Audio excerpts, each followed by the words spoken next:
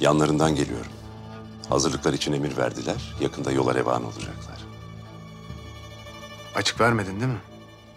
Bayezıt bunun arkasında bir oyun olduğundan şüphelenmemiştir inşallah. İçiniz rahat olsun. Şehzade Bayezıt'ın şüpheleneceği hiçbir vaziyet yok. Rahmetli Şehzade Mustafa'nın yolundan gidenler hakikaten Rumeli'de tehlikeli bir kuvvet oluşturmuş haldeler. Hünkârımıza müdahale emri verdiler. Biz sadece ateşi daha da körükleyeceğiz. İsyan hiç tahmin etmediği kadar büyüyecek. Şehzade Bayezıd bu vazifenin yükünü sırtlanamayacak. Şehzade Mustafa'yı sevenlere kılıç çekemeyecektir. Mehmet Paşa haklı. Şimdiden şehzademizin gözlerinden tereddüt okunuyor. Hala. Bayezıt da Mustafa abim gibi kendi felaketine yürüyecek.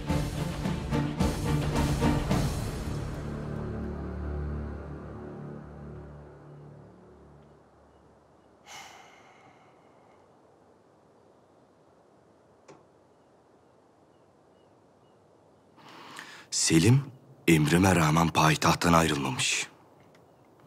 Haremiyle birlikte mermer köşkte kaldığını işittim. Aranızdaki husumet ziyadesiyle uzadı.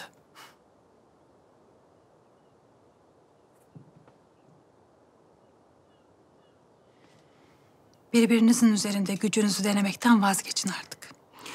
Huri Cihan'la nikahlandığımı hünkârımıza ifşa edecek.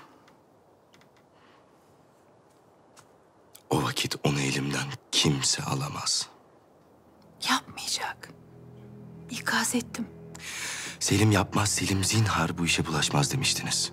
Ne oldu? Her zamanki gibi perdenin arkasından o çıktı. Benim ona itimadım yok validem.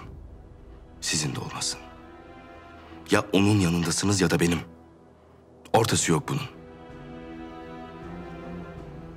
Sen ne dediğinin farkında mısın? Ya sağ gözünü çıkarat diyorsun bana ya da sol gözünü. Sakın benden bunu isteme. İkiniz de benim evladımsınız. Hatalarınızı hoş görür, affederim. Bir orta yol bulmak için tüm gücümü kullanırım. Lakin hünkârımız öyle değil. O affetmez. Şehzade Mustafa'nın idamı da bunun ispatı. Unuttun mu? Ne bir babanın evladına kıydığını unutabilirim. Ne de buna neden olanları. Hepsi aklımda validem. Hepsi.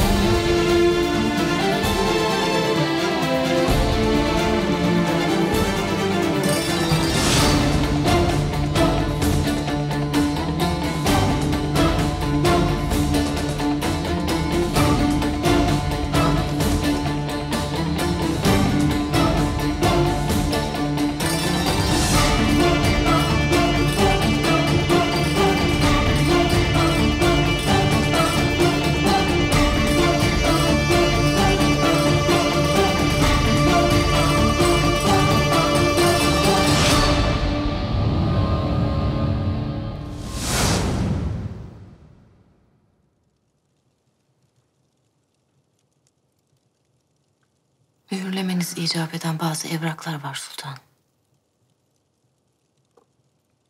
Bilahare getirirsin bari.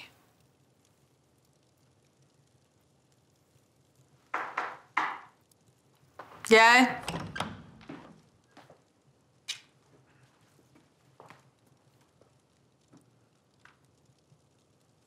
Sultanım, Nurbanu Sultan geldiler.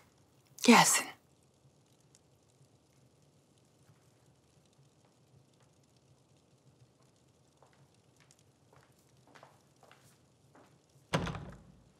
Sultanım, beni emretmişsiniz. Şehzademin üzerindeki tesirinin farkındayım. Vaka bu yüzden seni onun yanına gönderdim. Bu güce sahip olduğun için. Ancak senin vazifen evladımı kötü alışkanlıklardan uzak tutmak ve düşmanlarımıza karşı uyanık kalmasını sağlamaktı. En başından beri. Yaptığım şey bu, biliyorsunuz. Bildiğim şeyler var elbet. Lakin bilmediklerim yanında devede kulak. Öyle değil mi? Bir kabahat mi işledim yoksa sultanım? Sendin değil mi? Hürrem'i payitahta çağıran, Şehzadem Bayezıt'ın nikahını ortaya döken sendin. Haşa sultanım.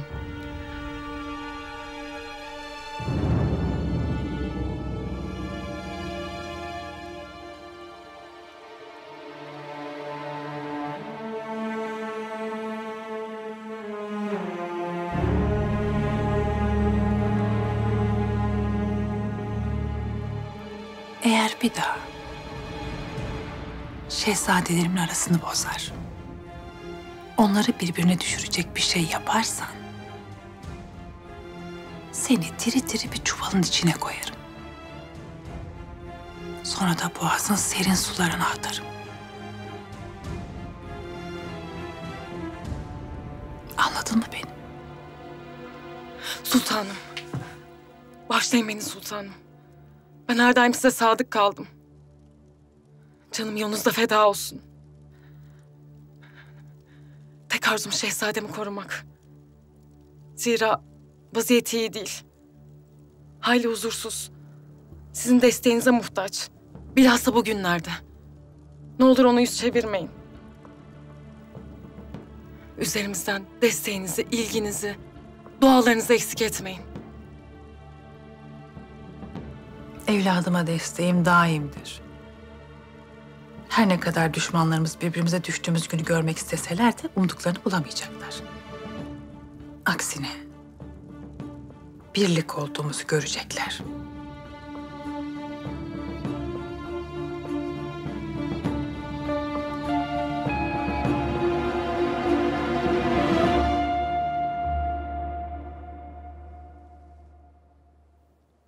Ahmet Paşa'nın hediyesi. Eski halinden eser yok. Pek değişti Gülfem, pek. Çok zarifmiş sultanım. Şehzade Selim mermer köşkteymiş. Haberiniz var mı sultanım? Göz önünde değil işte. Bayezıt'a yetmiyor mu bu? Zaten bugünlerde kovulan kovulana. Rüstem'in hali pürmeli hali. Kapının önüne konuverdi işte. Allah şahit, Rüstem Paşa'yı günahım kadar sevmem. Lakin Şehzadem Bayezıt'a verdiği desteğin farkındayım. Onun sarayda olma işi hiç ayrı alamet değil.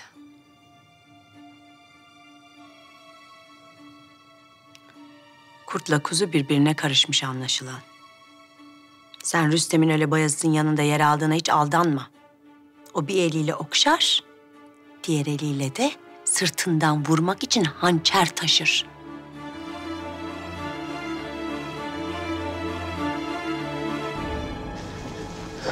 Mesele neymiş? Rüstem Paşa neden benimle görüşmek istiyor? Sinan Paşa ile alakalı olsa gerek. Ölümü paşamızı bir hayli sarstı. Bu vezir. Yukarı, aşağı, sola, sağa hareket edebilir. Ne gibi? Kale gibi. Ama aynı zamanda çapraz hareket edebilir. Fil gibi.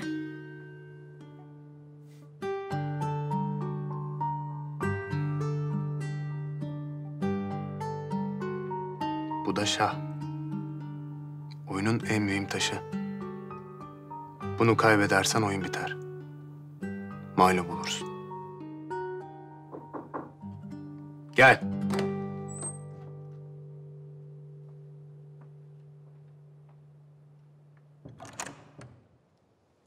Sonra devam ederiz aslan.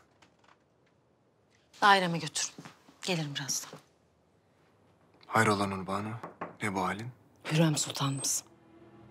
Şehzade Bayezıt'ın nikahını işittiği için bize kızgın. Desteğini esirgemediğini söylese de sözleri inandırıcı değil. Belli ki sana verdiği sözü unutmuş. Validemin benim yanımda olmadığını çoktan idrak ettim Nurbanu. Ondan medet umacak değilim. Bundan sonra kendi işimi kendim halledeceğim.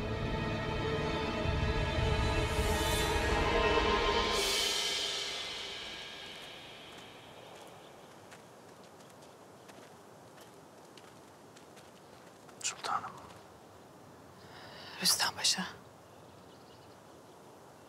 Kardeşin Sinan. Sinan Paşa. Mühim bir devlet adamıydı. Allah rahmet eylesin. Amin. Sağ olun sultanım. Üsküdar'daki saraya geri dönmüşsün. Başka seçeneğim kalmadı. Nereye sığınsam buldular beni, peşime düştüler. Allah razı olsun Şehzade Bayezıt bu sefer daha fazla muhafız tahsis ettiler. Buna rağmen kelle koltukta yaşadığım aşikar. Hepimiz çok ağır kayıplar verdik. Vermeye de devam edeceğiz. Savaş hız kesmiyor. Şimdi sıra sizde. Ne demek istiyorsun? Siz seçiminizi yaptınız mı? Kimin yanındasınız? Şehzade Bayezıt'ın mı? Şehzade Selim'in mi? Ben evlatlarım arasında seçim yapmam. Birini tercih edersem diğerinden vazgeçmiş olurum. Kendimden vazgeçmiş olurum. Sultanım. Soran Sancak Bey kim olacak belli değilken hünkârımızın kulağına Şehzade Selim'in ismini fısıldayan sizdiniz. Bunu Şehzade Bayezıt'ı korumak için yaptınız. Gayet yerinde bir karardı. Lakin sonra caydınız. Şehzade Selim'in yanında saf tuttunuz. O vakitler her şey farklıydı. Şehzade Mustafa hayattaydı. Şimdi başka bir dünya var. Şehzadelerimin ikisi de bir benim için. Başka bir dünya olduğu aşikar. Ve o dünyada bir taraf olmanın imkanı yok. Bunu er ya da geç siz de anlayacaksınız.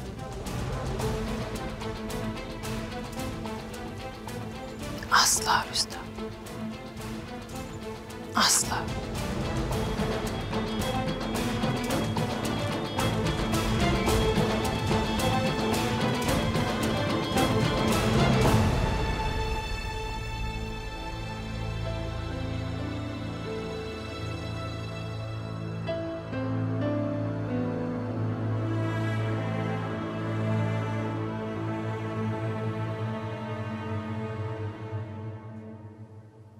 Sayende acılarım hala azaldı Ferhat ağa. Ellerin dert görmesin. Dile benden ne dilersen. Siz Yüce Padişah Efendimizin yanında olmaktan gayrı ne isterim ben hünkârım? Rabbim size sıhhat ve huzur versin. Amin. Sana da Ferhat.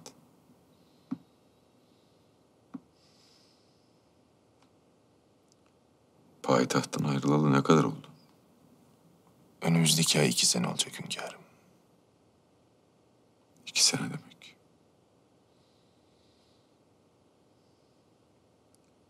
Eskiden seferlerin, zaferlerin dönüşleri şenlik olurdu. Şimdi bu heyecan, bu coşku bana hayli uzak. Vaktiyle tenindeki bir ben için onlarca şiir yazdığım kadının yüzü dahi gözümün önüne gelmiyor şimdi.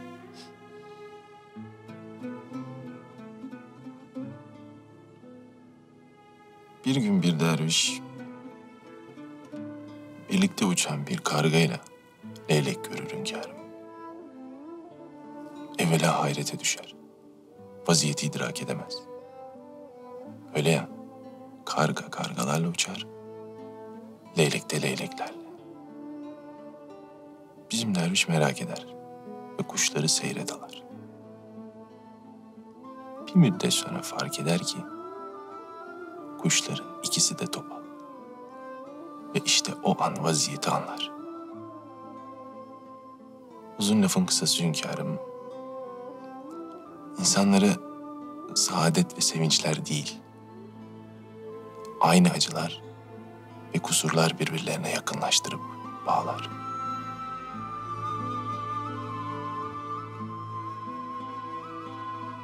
Ali Paşa'ya haber verin, payitahta dönme vaktidir. Emredersiniz hünkârım.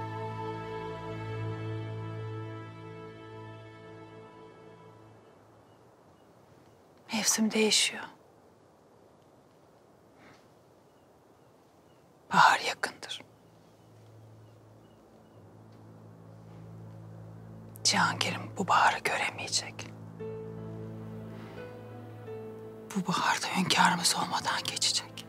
Sultanım, hünkârımız yakında gelecekler. Mesele onun olup olmaması değil. Mir Nisa haklıydı. Benim için hiç bitmeyecek bir kış başladı.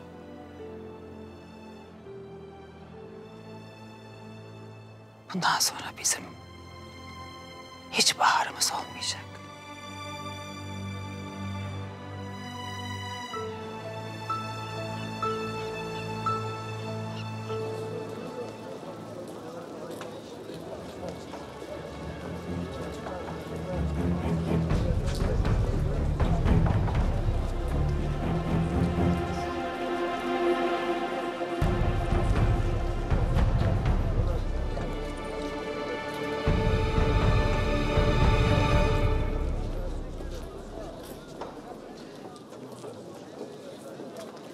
Ne hallere düştük Atmaca. Sorma. Sinan Paşa'nın katili diye bütün şehir peşime düştü. Rüstem Paşa var bu işin arkasında. Tüm itibarını kullanıyor peşine adam takmak için. Yoksa böyle yaygara kopmazdı. Akıbeti kardeşininki gibi olacak diye çekiniyor. Yine kaçtı elimden. İster misin bir nakkaşa suretini çizdirip duvarlara astırsın? Neyse. Daha emniyetli bir yere gidelim. Diyeceklerim var.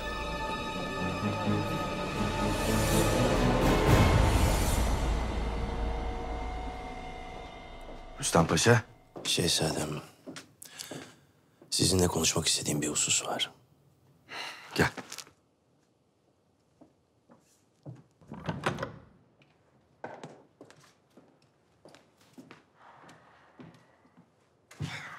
Daha iyisinler inşallah. Sağlığınıza duacıyım şehzadem. Kardeşim Sinan Paşa'nın ölümü beni bir hayli müteessir etti. Lakin toparlanıyorum. Kardeş acısının nedenli zor olduğunu gayet iyi bilirim Rüstem. Tesirinden kurtulmak zordur. İçimde yanan bir ateş var. İntikamımı almadan o ateş sönmeyecek. Merhum Şehzade Mustafa'nın silahtarı Atmaca. Her şeyin müsebbibi o. Defalarca canıma kastetti. En sonunda da gözümün önünde kardeşimi aldı benden. O hainin canını almadan bana huzur yok.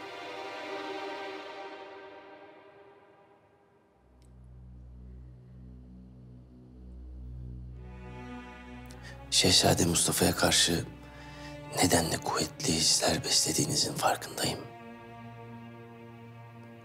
Onun hakkındaki düşüncelerimi de biliyorsunuz. Yalan değil.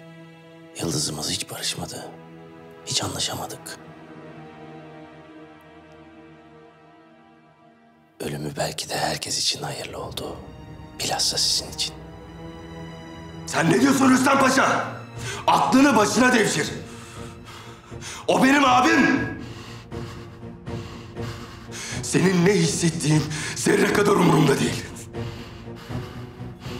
Benim huzurumda böyle konuşamazsın. Bağışlayın şehzadem. Kardeşimi kaybetmenin acısıyla haddimi aşmış olabilirim.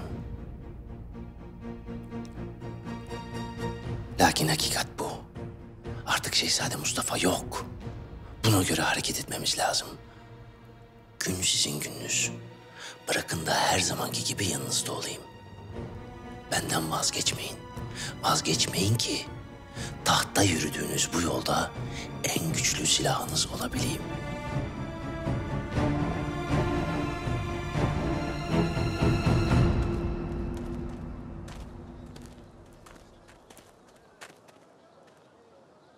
Rumeli'de isyan iyice büyümüş. Asiler Edirne'ye yola çıkmışlar bile. O civardaki her köyden, her şehirden katılanlar oluyormuş. Şehzade Bayezıt'ın isyanı bastırmak için yola revan olduğu konuşulur. Hayırdır Hüseyin Çavuş? Aklında yine ne tilkiler dolaşıyor? Yeniçeri Kapıkulu ordusuyla hala seferde. Payitahttaki askerin büyük bir kısmı Şehzade Bayezıt'la gidecek. Bu esnada bir kargaşa çıkarabilir. Rüstem Paşa'ya karşı yeniden harekete geçebiliriz. Sonra ne olacak? Saraya yürüyeceğiz. Saraya.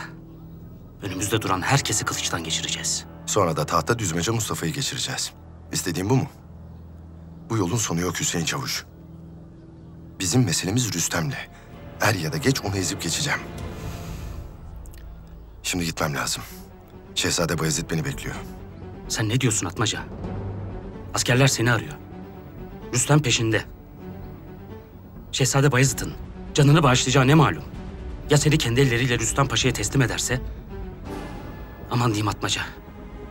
Ölümlerden döndün. Kendi başını yakma. Şehzade Bayezid'e güvenemezsin. Güvenirim. Çünkü rahmetli Şehzade Mustafa ona güvenirdi. Hem artık çok geç. Şehzade'ye haber yolladım bile.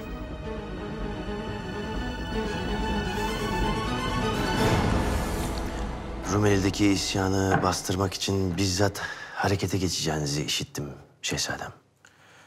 Bugün yarın yola revan olurum. Kısa sürede isyanı bastırır, payitahta dönerim diye tahmin ediyorum.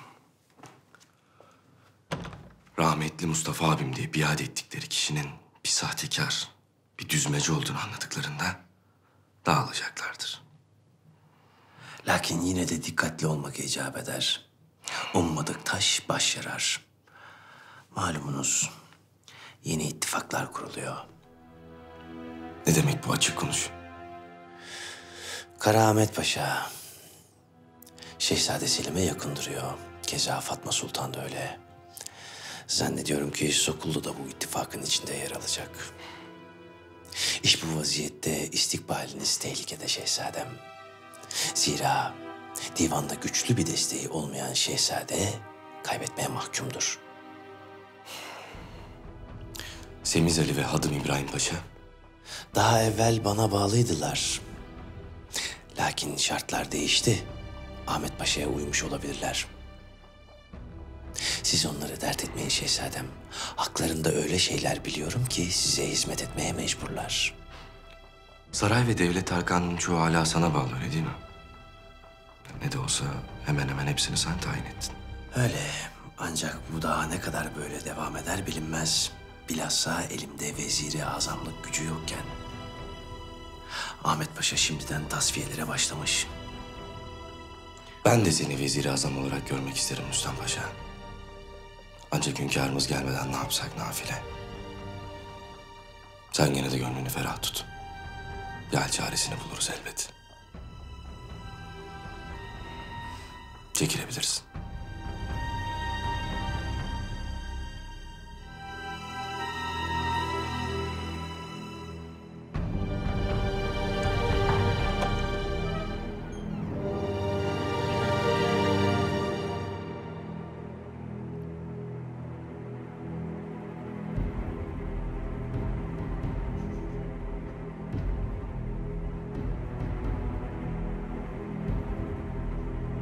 Şehzadem. Bunu size gönderdiler.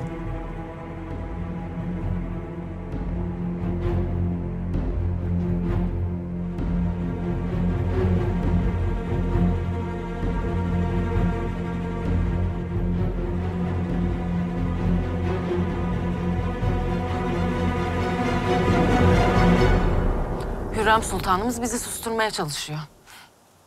Lakin bu mümkün değil. Bütün harem işitti Şehzade Bayezıt'la Hürrem'in nikah kıydığını.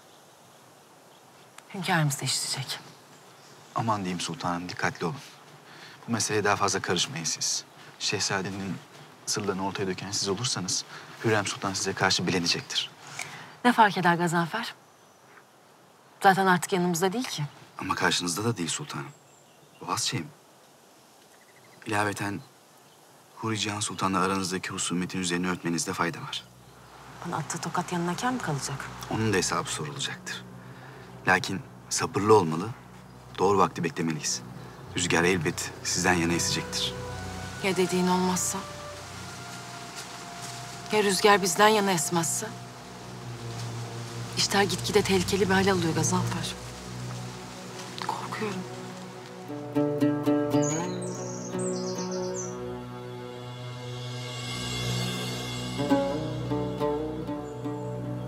Korkmayın sultanım. Zafer er ya da geç sizin olacaktır. Hem ben sizin yanınızdayım. Zinhar size zarar gelmesine müsaade etmem.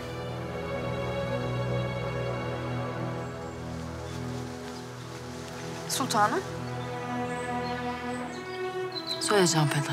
Fatma Sultan, sizi görmek istiyorlar. Nihayet.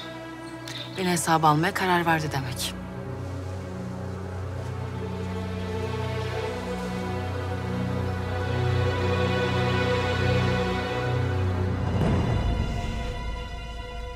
Fatma Sultan neden Nurbanu'yu yanına çağırmış?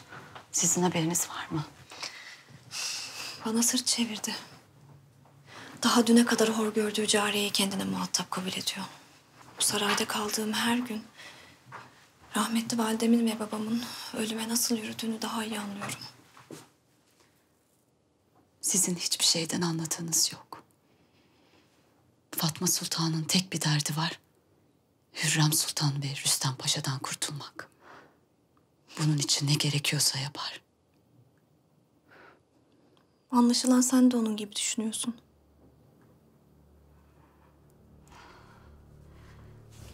Kabul edelim ki sultanım, hanedanı Ali Osman'ın soyu Hürrem Sultan'ın oğullarından devam edecek. Neden o Şehzade Bayezıt olmasın? Hem rahmetli Şehzademiz Mustafa da onu çok severdi.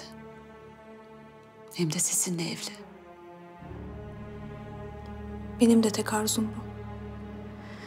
Yanımda olmana çok sevindim.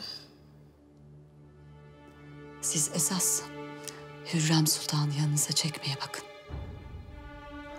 Hürrem Sultan mı? Bu mümkün değil. Günaha kadar sevmez beni. Tabii ben de onu. Sultanım, şartlar değişti artık. Ve siz de bu şartlara ayak uydurmaya mecbursunuz. Rahmetli babanızı hatırlıyorum da. Dostuna düşmanına göre değil, kendi menfaatlerine göre hareket ederdi. Siz de öyle yapın. Belki de Hürrem Sultan ve Mihrimah Sultan'la sulh etmenin vakti gelmiştir.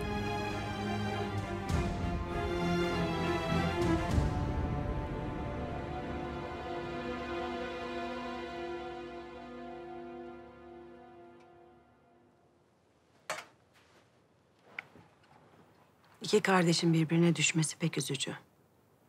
Bayezıt'ın Şehzade Selim'i kovması tam bir felaket. Haberi aldığımda beynimden vurulmuşa döndüm. Biz de ne yapacağımızı şaşırdık sultanım. Bayezıt validesinden güç alıyor. Yoksa böylesine haddini aşmazdı. Bu meselede Hürrem Sultanımızın bir dahli olduğunu zannetmem. Sultanımız şehzadelerine eşit mesafede. Allah onu başımızdan eksik etmesin. Sen yine de Hürrem'e pek itimat etme. Bayezıt'ı kayırmasa nikahını böylesine saklamaya çalışmazdı. Gerçi hoş, saklasa ne fayda. Bayezıt'ın sırrı elbet hünkârımızın kulağına gidecektir. İşte o vakit Selim bir adım öne geçmiş olacak. Hem de büyük bir adım. Tam da benim istediğim gibi. Tavsiyeniz benim için çok kıymetli sultanım. Sizin gibi güçlü bir sultanım, düşünceleri ve fikirleri eminim yolumu aydınlatacaktır.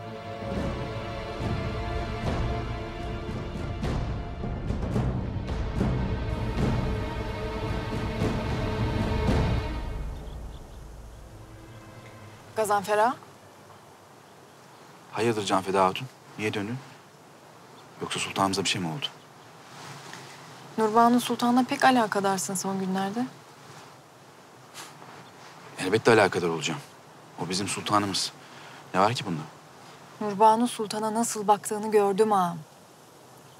Bir kölenin efendisine bakışları değildi onlar. Ateşle oynuyorsun. O ateş gibi yanda yakar, küle çevirir adamı. Onca yılın hatırına susacağım. Sen de ayağını denk al. Yüreğinde ne varsa hepsini söküp at. Yoksa seni kimse kurtaramaz.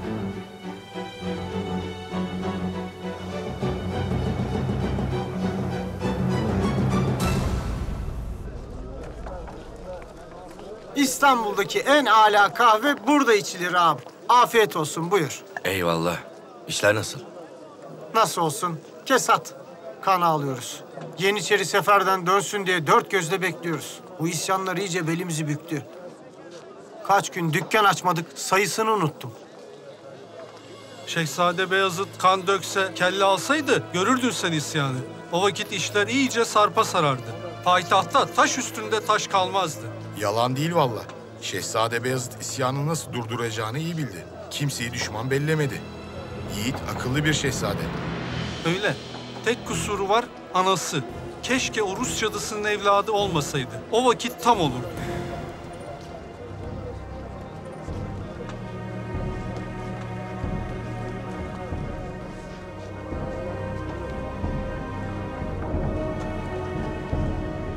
Adamlarınız hala üstüme çullanmadığına göre kellemi almayacaksınız demektir. En azından şimdilik. Bu sana bağlı Atmaca. Söyleyeceklerine bağlı. Zira rahmetli abimin en güvendiği adımını evvela dinlemek isterim. O gece hünkârımızın Şehzade Mustafa'ya kıydığı günden evvel ona bir söz vermemi istedi. Sizle alakalı bir söz. Benimle mi alakalı? Hissetmişlerdi sanki. Daha doğrusu herkesin bildiğini o da görmüştü elbet. Bana dedi ki, ola ki bu dünyadan göçüp gidersem senin yerin kardeşim Şehzade Bayezıt'ın yanıdır.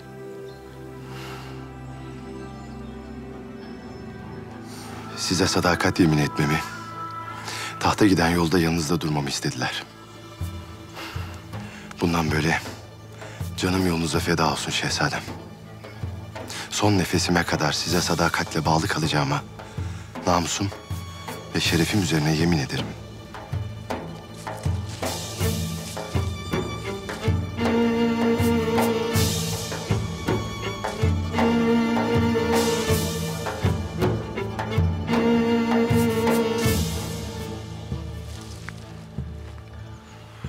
Senin gibi bir Akıncı Bey'in yanımda olmasını elbet ben de isterim Atmaca. Lakin olanların üstesinden nasıl geleceğiz? Sen bir Osmanlı paşasını öldürdün. Hedef o değildi. Rüstem Paşa'ydı. Malumunuz üzere şehzademizin katlinde büyük pay ona ait. Bu yanına kalsın istemedim.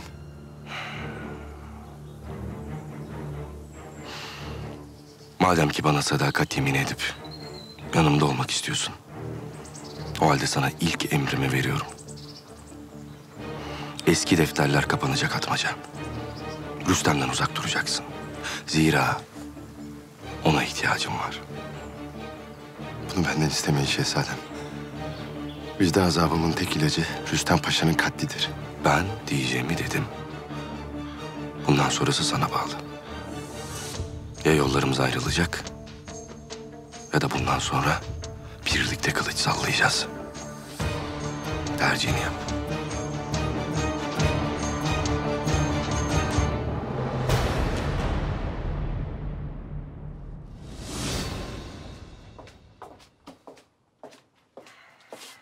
Şehzadem, böyle tebdil gezmeniz hayli tehlikeli. Bilhassa ortalık karışıkken. İsyanı bastırmak için yola revan olmanız lazım ancak siz çarşıya gidiyorsunuz. İşlerim vardı Lala. Hem sana hesap verecektim. Biliyorum şehzadem. Çok tehlikeli işlere girdiğinizi görüyor ve çok endişeleniyorum. Rüstem Paşa'nın can düşmanıyla. Kaptanı Derya, Sinan Paşa'nın katiliyle buluşmak ne demek? Sağır mısın be adam? Sana hesap verecek değilim. Ben ne yaptığımı gayet iyi biliyorum. Tahta çıktığımda yanımda olmak istiyorsan ayağını denk al Lala. Kararlarımı tartışma. Benim sırrımı kendi sırrım belli.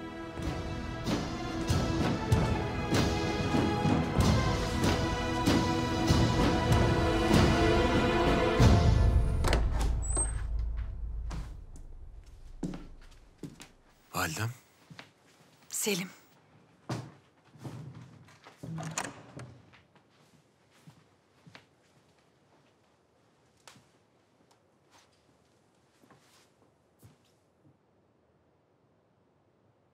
Sebebi ziyaretinizi öğrenebilir miyim validem? Şehzadem. Sancağına, Saruhan'a dönme vakti. Bayezıt mı gönderdi sizi? Buradan da mı kovmak niyeti? Bayezıt'la aranızdaki bu husumet beni ziyadesiyle tedirgin ediyor. Sancağına dön ki sükunet sağlansın. Siz bu söylediğinize inanıyor musunuz validem? Bayezıt'ın arkasında durduğunuz müddetçe o daha da ileri gidecek. Aramızdaki uçurum böylece derinleşecek. Selim. Hayır validem. Beni kolay lokma sanıyor. Lakin yanılıyor. Kardeşlerim gibi genç yaşta mezara girmeye niyetim yok benim.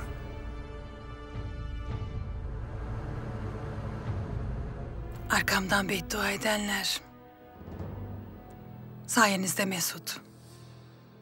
İstedikleri oldu. İki evladım birbirini düşman bellemiş. Kavgaya tutuşmuşlar. Ben de böyle olsun istemezdim validem.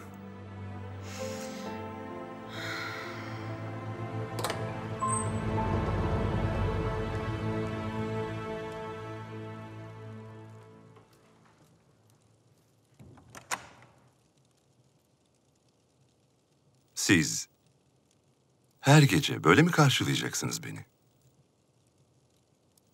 Memnun olmadınız galiba.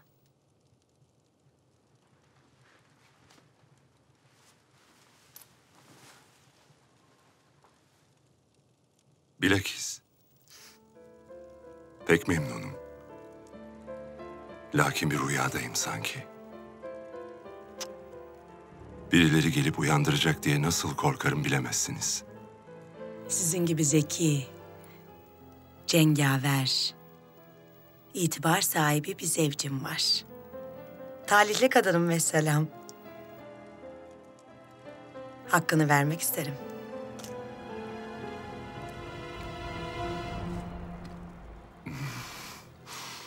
Bayezıt neden hala isyanı bastırmak için yola çıkmadı? Bir şeylerden şüpheleniyor olamaz, öyle değil mi? Mahsus ağırdan alıyorlar. Hayli gönülsüz. Hünkârımız bunu işitince nefreti Bayezıt'a yönelecek. Huri Cihan'la nikahlandığını da öğrenecek. Desenize ortalık karışacak. Bütün bunlar olurken Hürrem'in suratını çok merak ediyorum. Ciğeri yanacak, ciğeri. Bırakın şimdi bu meseleleri. Bütün gün sizin hayalinizle Ciğerim yanıyor, ciğerim. Madem öyle kal. Hünkârımızı bekle. Lakin Beyazıt'la aranızdaki husumete bir son verin. Bu gerginliğin kimseye bir faydası yok. Gel.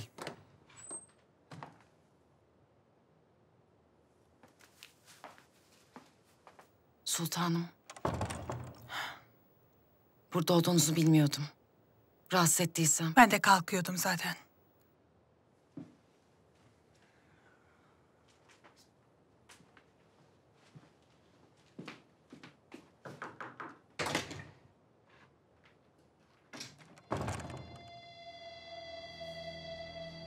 Ne konuştunuz? Gitmemi istedi. Lakin hünkârımız dönene kadar buradan hiçbir yere gitmeyeceğim. Bayezıt zaten kendi sonunu hazırlıyor. Validem buna engel olamayacak. Göreceksin.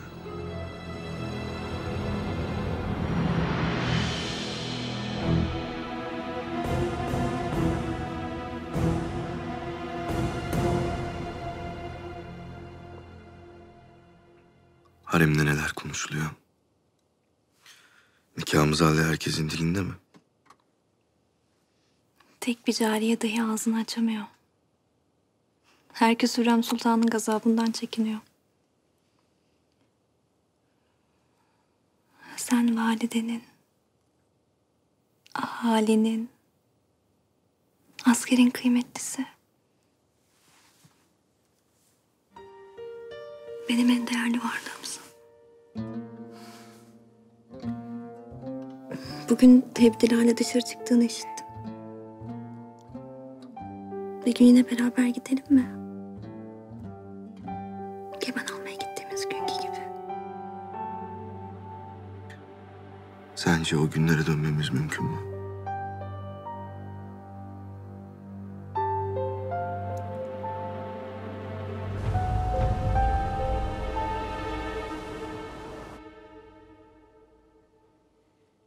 İşler sarpa saracak diye korkuyorum Ahmet Paşa. Bunun ucu bize dokunmaz değil mi? Telaşa lüzum yok şehzadem. Biz defterdar Lütfi Çelebi ile her şeyi hallettik. Her sene Mısır'dan gelen 10 kere 100.000 altın miktarındaki hazinenin kaydını usulüne göre tuttu. Yani? Gelen paranın hepsi büyük ruznamçe defterine yazılmayacak şehzadem. Kayıt altına alınmayan parayı da asilere yollayacağız. Bu sayede Şehzade Bayezıt beklediğinden çok daha büyük bir güçle karşılaşacak. Alt etmesi zor bir güçle. Şehzade Bayezıt isyanı ciddiye almıyor. Oysa son gelen haberlere göre Düzmece Mustafa'nın kuvvetlerine iştirak edenlerin sayısı gitgide artmış. Varna'dan ve Silistre'den binlerce sipahi, dizdarlar ve Bedreddini dervişler de asilere katılmışlar. Şehzademiz bu kadar ağırdan alırlarsa asilerin sayısı 10.000'i geçer. Bu yaptıklarımız duyulursa mahvoluruz. Keşke buna gerek kalmasaydı. Aslında bekleyip görmeyi yeğlerdim.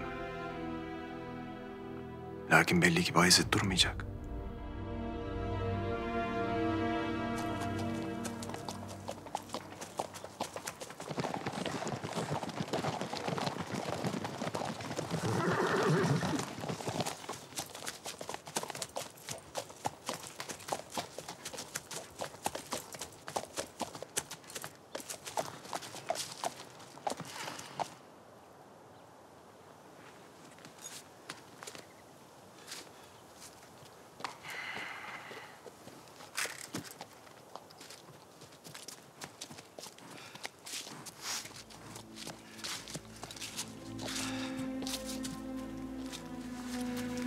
Şehzadem. Kararını verdin mi Atmaca? Emrinizdeyim şehzadem. Canım uğrunuzda, başım yolunuzda feda olsun. Doğru bir karar verdin Tuğrul Bey. Allah nasip eder de bir gün tahta çıkarsam Rüstem Paşa'yı kendi ellerimle teslim edeceğim sana. Andım olsun.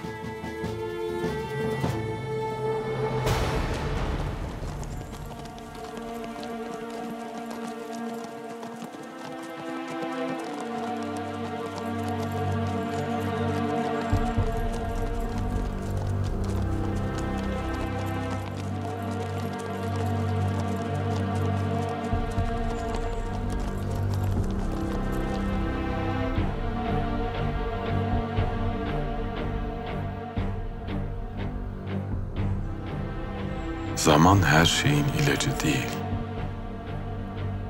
Bütün yaraları sarmaz.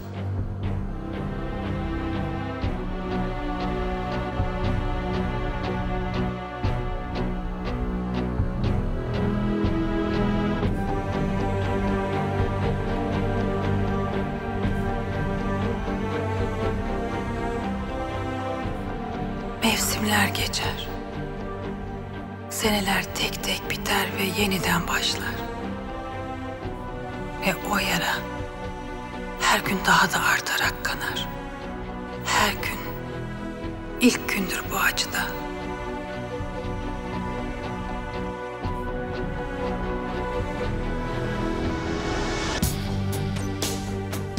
Yola çıkan Süleyman ben miyim?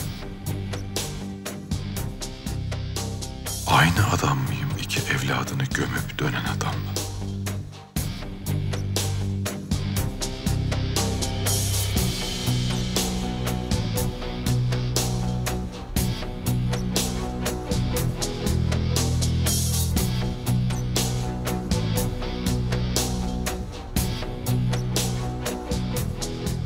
Bilirim ki devası yok.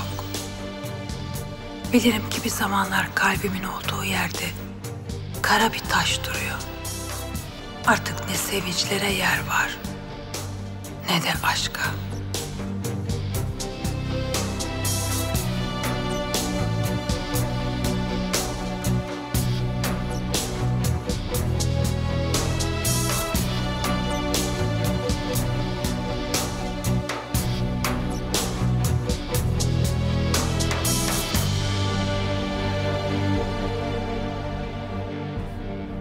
Bundan sonra kalbimi ezen yükler var.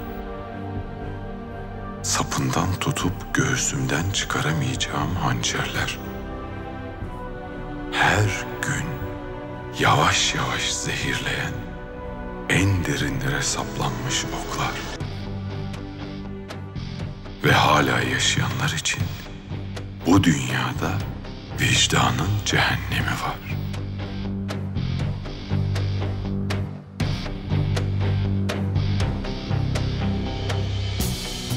Yeni açmış goncaları görüp sonbaharı hatırlarım. Turnalara bakıp göç etmeyi. Hayata bakıp ölümü hatırlarım. Ve bütün güzel şeylerin bir sonu olduğunu.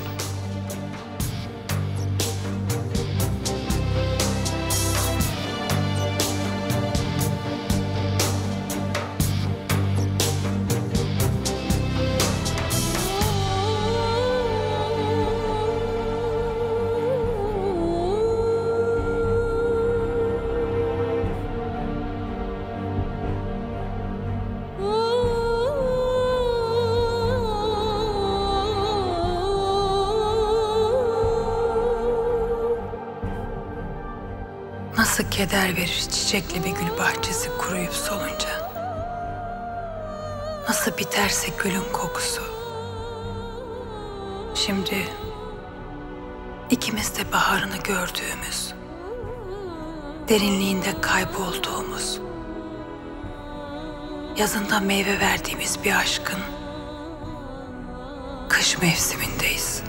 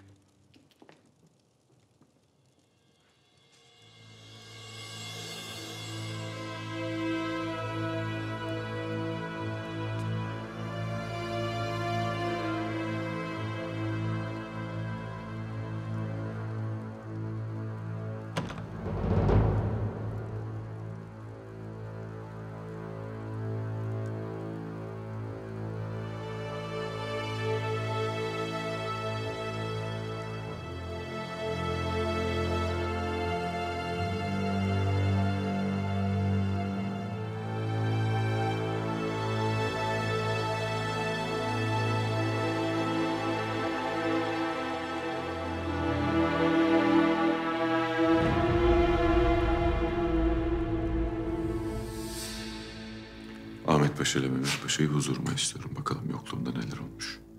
Emredersiniz hünkârım. Ferhat Ağa nerede? Başhaznedar Fahriye Kalfa'nın yanına gittiler hünkârım. Zira has odaya aldığınızı tebliğ ettim. Âlâ. Çekilebilirsin.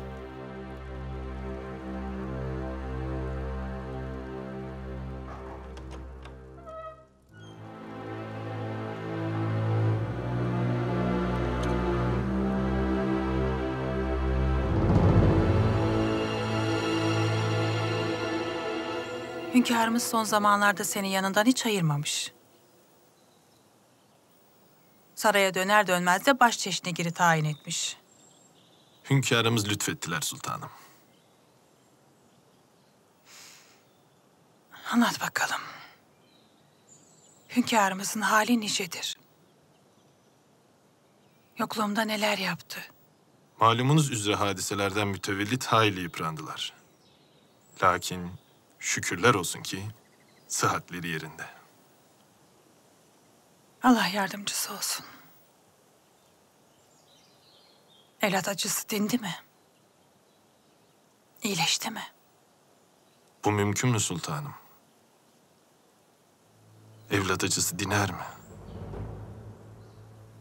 Hele ki vicdanen kendinizi mesul tutarken. Bu öyle bir ölüm ki yası bile tutulamaz. Kalbinizde, ruhunuzda açılan yara siz nefes aldıkça kanamaya devam eder. Hünkârımızın ve zannediyorum sizin de vaziyetiniz bu. Bu ne cüret Ferhat Ağa? Karşında bir sultan olduğunu unutma. Ferhat Ağa haklı.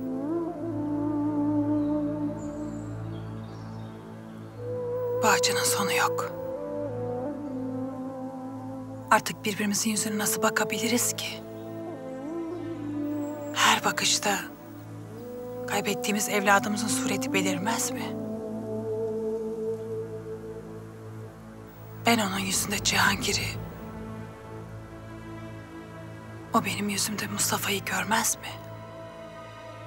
Derdi veren Rabbim dermanı da verir sultanım. Siz birbirinizin yüzünde yalnızca acıyı değil, teselliyi de bulacaksınız. Zira sevinçler gibi acılar da birleştirir insanları.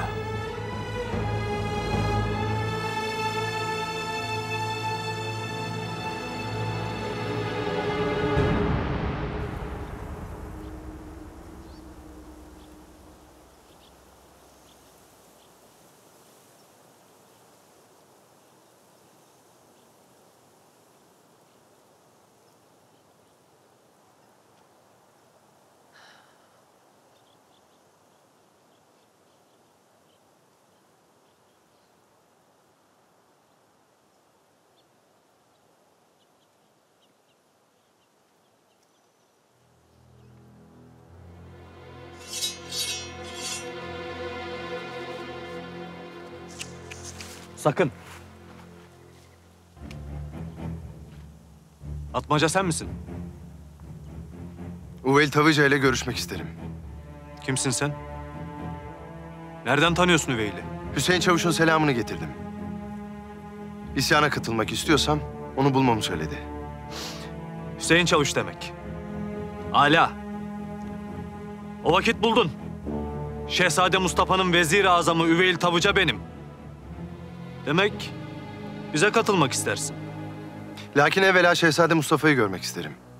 Zira Şehzadenin Düzmece olduğuna dair tevatürler işittim. Rüstem Paşa denilen hainin iftiraları bunlar. Biat ettiğimiz kişi elbette ki Şehzade Mustafa'dır. Hem senin ne haddine böyle konuşmak? Bir zamanlar Şehzade Mustafa'nın ordusunda kılıç salladım. Bu sayede kendisini görme şerefine nail oldum. Benimle beraber emrimde 500 atlı adam var. Lakin emin olmadan onları bu isyanın parçası yapmam.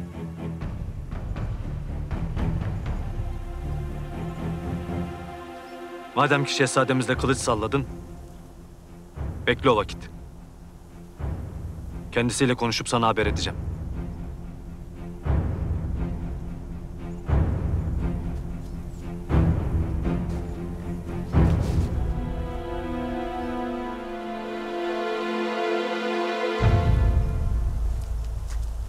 hünkârımız payitahtta olmadığı onca vakit neler olduğunu öğrenmek istemiş. Bundan mütevellit bütün paşaları huzuruna istemişler.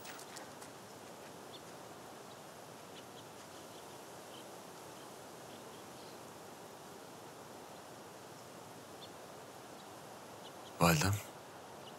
Selim. Bayezıt'ın nikahlandığından bahsetmeyeceksin. Değil mi? Beni payitahttan kovduğunu nasıl izah edeceğim peki validem? Aklını başına al. Senin karşında değilim. Lakin Bayezıt'ın sırrını ifşa edersen her şey değişir.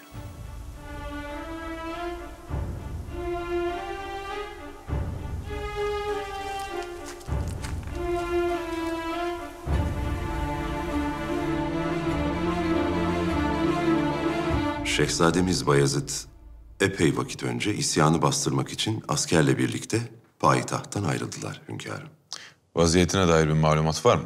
Sebebi hakkında malumat gelmedi. Lakin şehzademiz henüz isyana müdahale etmemişler. Edirne Sarayı'nda bekliyorlar. Ben ona isyanı bastırmasını emrettim. Edirne Sarayı'nda oturmasını değil. Maksadı nedir? Neden benim emirlerime riayet etmiyor? Hünkârım, Şehzademiz Bayezıt Hazretleri, merhum Şehzade Mustafa'nın adını haykıranların canını almaktan kaçındıklarını ifade etmişlerdi. Vaka, payitahttaki isyanları kan dökmeden dağıttıkları için haklı bir itibar ve hürmet kazandılar. Herhalde bu isyanı da benzer bir yolla halletmek istediler. Mehmet Paşa, kimin haddine benim emirlerimi tartışmak? Derhal Yeniçeri ve sipahilerden oluşan bir birlik al ve asilerin üzerine yürü. Zinhar merhamet gösterme ve zaafa düşme. Emr-i ferman yüce padişahımızındır.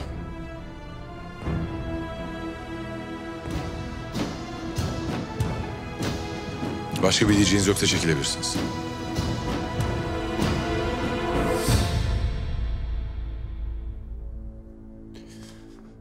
Hünkârım.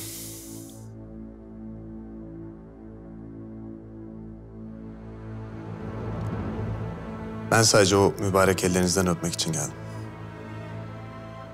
Allah sizi başımızdan eksik etmesin.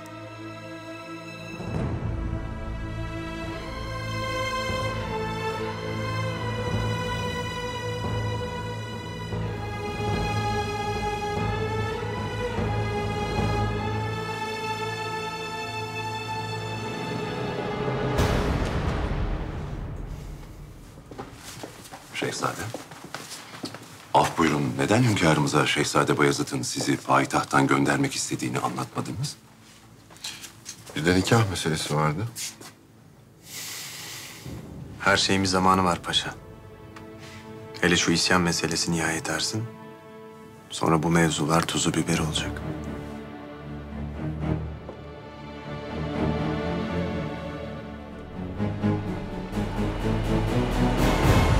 Kandırılmışlar şehzadem. Ne yazık ki vaziyet bu. Adamlarla konuştum. Eğer üzerlerine gitseydik nice günahsız canından olacaktı. Bundan sonrası daha mühim Atmaca. Hem isyanı bastırarak hünkârımızın emrini yerine getireceğim. Hem de cümle aleme abim Mustafa'nın yerini aldığımı ilan edeceğim.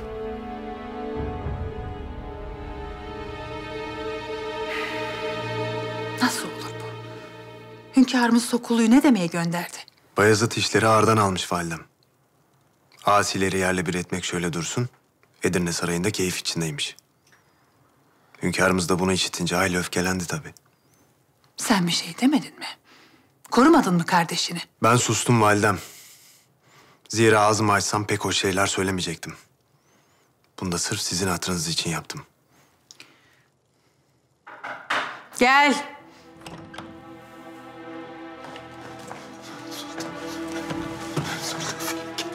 Sultanım, zaten felaket, vallahi felaket. Ne oldu yine Sümbül? Huri Cihan Sultan hünkârımızın yanına gitmiş. Yanındaki cariyelerin anlattığına göre Şehzademiz Bayezıt'la nikahlandığını itiraf edecekmiş. Aklını kaybetmiş bu hatun. Evladımı dört bir koldan ateşe atıyorlar.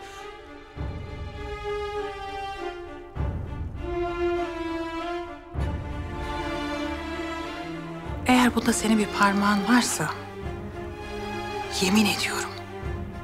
Gazabımdan kurtulamazsın.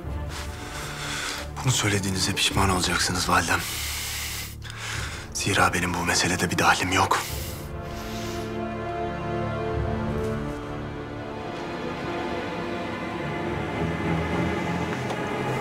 Ne demeye gelmiş Huri Cihan?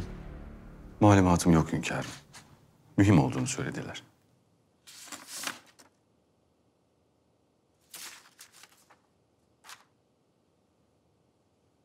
Gelsin.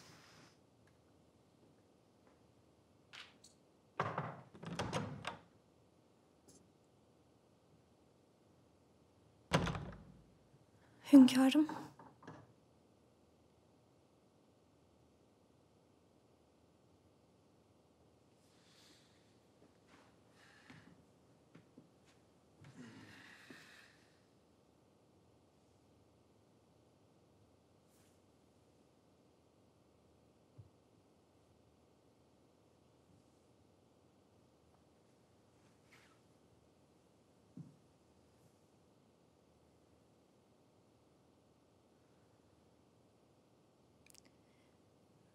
Beni burada istemediğinizi biliyorum hünkârım. En kısa sürede ayrılacağım saraydan.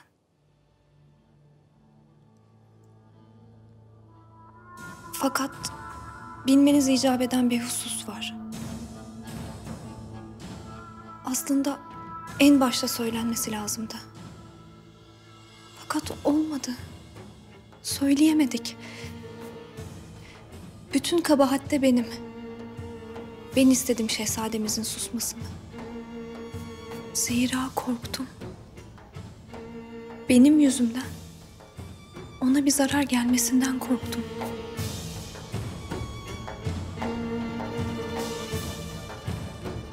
Her koyun kendi bacağından asılır Huri Cihan. Senin de kabahatin var elbet. Lakin kabahatin büyüğü Bayezıt'ın. Onu defalarca ikaz etmeme rağmen benim sözüme riayet etmedi.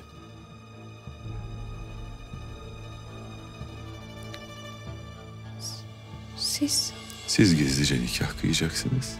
Seneler evvel ve benim bundan haberim olmayacak. Öyle mi?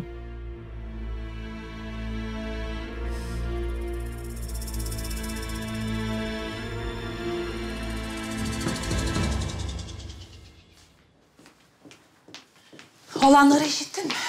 Validem durun. Huri Cihan her şeyi itiraf edecekmiş. Onu ben gönderdim. Ne yaptığını sanıyorsun sen? Böylesi daha iyi. Hünkârımız bugün değilse yarın her şeyi öğrenecek.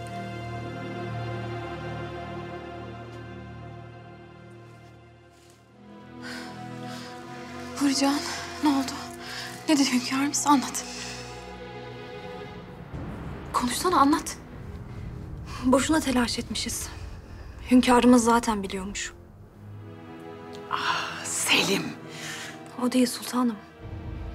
Hünkârımız çok daha evvel Acem seferi esnasında öğrenmiş her şeyi.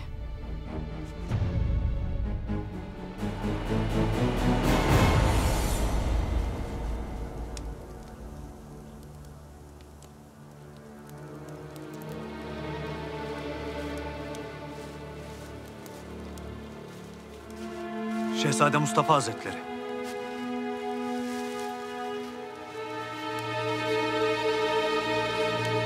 Konuş Hüveyl Paşa. Şehzadem, bir Akıncı Bey ile görüştüm. 500 adamıyla birlikte emrinize girmek ister. Hala. Akıncılar gücümüze güç katar. Payitahttan da altın gelmiş. Kardeşim Bayezıt'ın gönderdiğini söylerler. Şehzade Bayezıt Edirne Sarayı'ndalar. Zinhar müdahale etmeyeceklermiş bize. Fakat şehzadem, şu size bahsettiğim Akıncı Bey'i emrinize girmek için bir şartı var. Kimin haddineymiş bana şart koşmak? Dediğine göre daha önce sizinle karşılaşmış şehzadem. Birlikte kılıç sallamışsınız. Herkes sizin öldüğünüzü sandığı için emin olmak istiyor.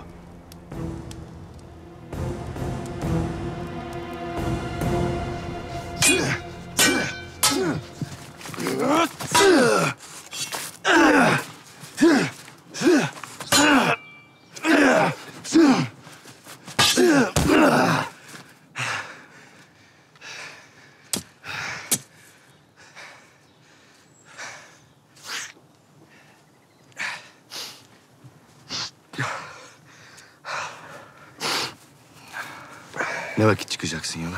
Yakında şehzadem. Bakalım isyancılardan ne haber gelecek? Düzmece Mustafa sana kendini göstermez Atmaca. Senden kaçmak isteyecektir. O yüzden ben de seninle geleceğim. Olmaz şehzadem. Sizi tehlikeye atamayız, ihtiyatlı davranmalıyız. Şehzade Selim, beni hünkârımızın gözünden düşürmek için elinden geleni yapacak. Türlü türlü oyunlara başvuracaktır. Buna karşılık ben de Düzmece Mustafa'nın kellesini bizzat alıp hünkârımıza sunmalıyım. Hünkârımız aramızdaki farkı anlamalı Atmaca. Anladın beni değil mi?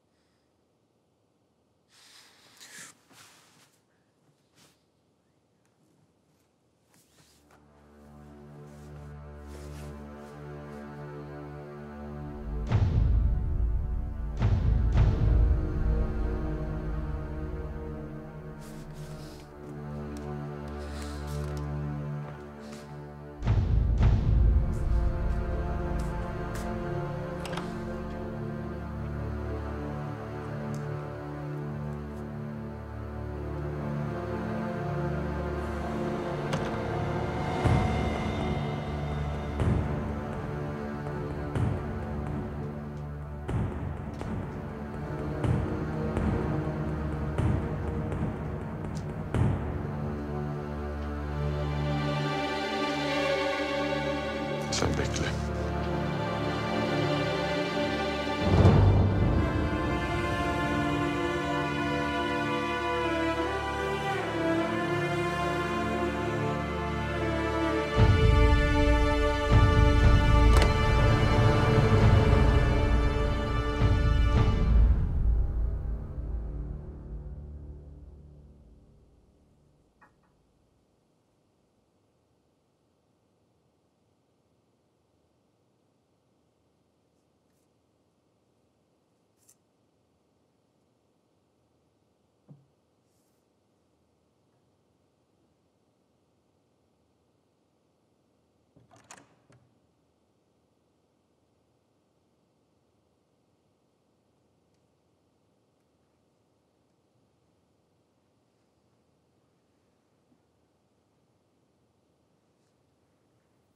Hürrem.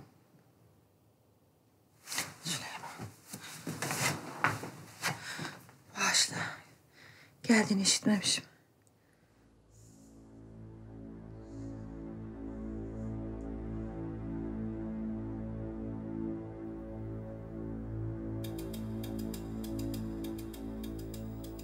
Sen de benim gibi uyuyamıyor musun?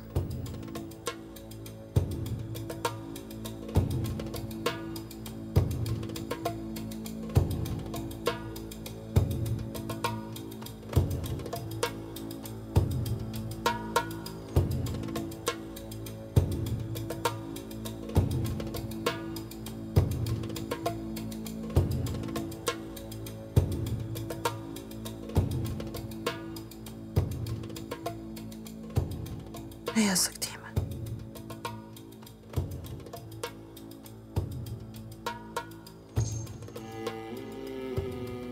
Olup biten şeylerin hiçbirini zihnimizden silemeyeceğiz.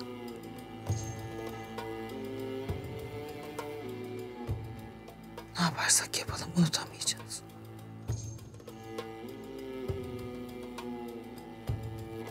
Bir pervane gibi ateşin etrafında dönüp duracağız.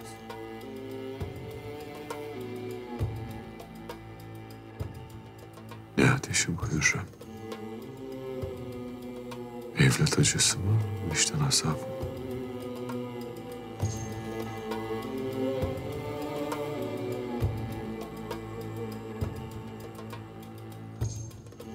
Benim halimi bir tek sen anlarsın. Seninkini de ben. Annesi ölenlere öksüz diyorlar. Babası ölenlere ise yetim. onların halini tarif edecek bir sıfatları var.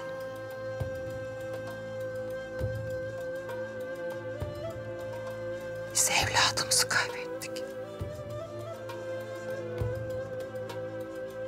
Ya biz? Bizim acımızı kim nasıl tarif edecek?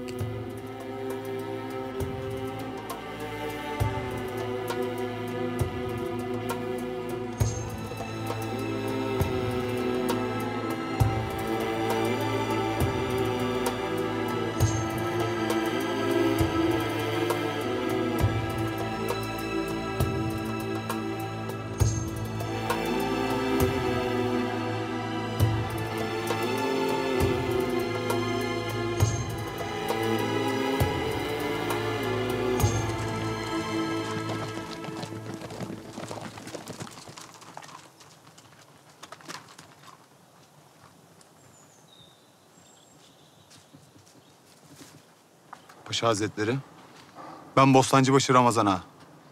Şehzademiz Bayezıt içerideler mi? Değiller paşam, çıktılar.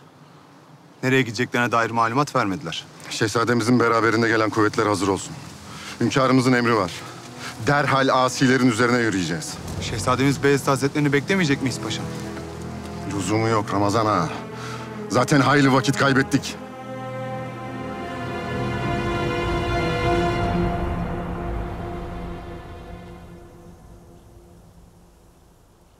Asileri ikna edebilecek misin Atmaca?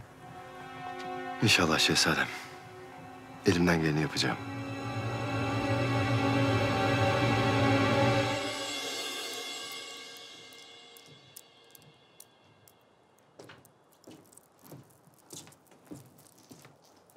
Hünkârım, Mihrimah Sultanımız geldiler.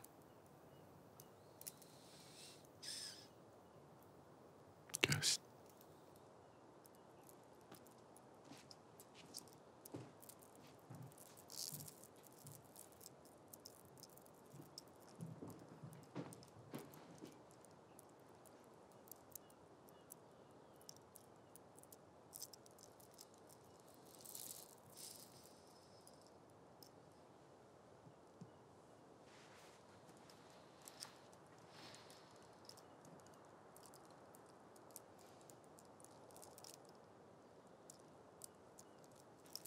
Hünkârım. Nereden başlayacağımı inanın bilmiyorum. En son yüz yüze konuştuğumuz günden bugüne felaketlerin birini atlatamadan diğerine maruz kaldık.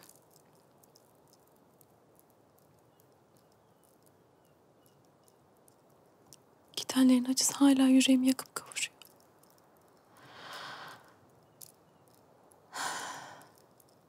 Mustafa abi, Cihangir.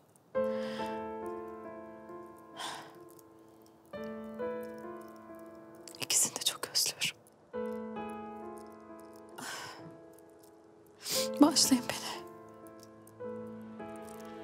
Sen de herkes gibi bütün bu olup bitenden beni mesul tutuyorsun, öyle mi? Haşa hünkârım. Bir an bile itham etmedim size. Etmem. Kimin haddine? Siz bir cihan hükümdarısınız. En doğrusunu bilirsiniz.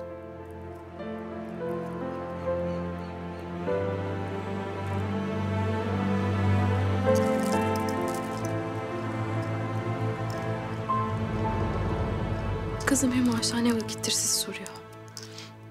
Huzurunuza çıkmak istiyor. Arzu ettiği vakit gelebilir. Nasıl, afetti mi? Şükürler olsun. Sıhhat yerinde.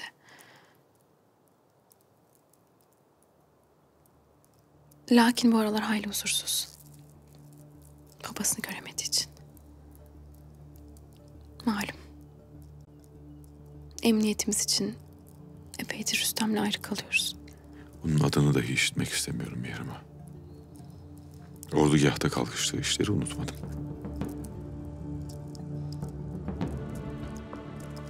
Baba.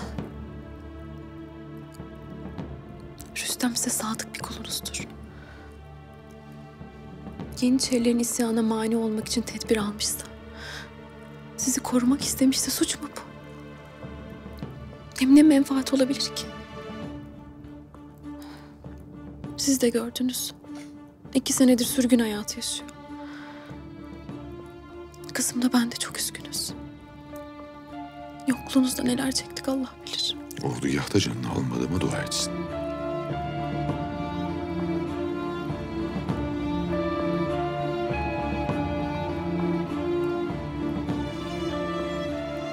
Hünkârım. Ne olur insaf edin.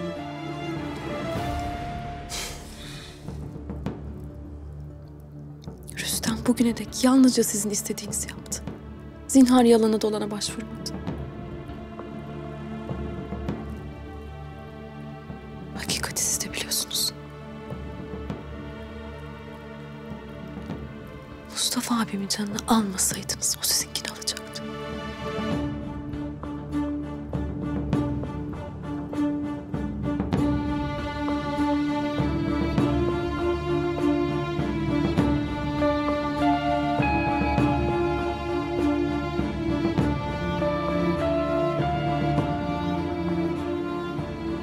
Başka bir diyeceğin yoksa çekilebilirsin.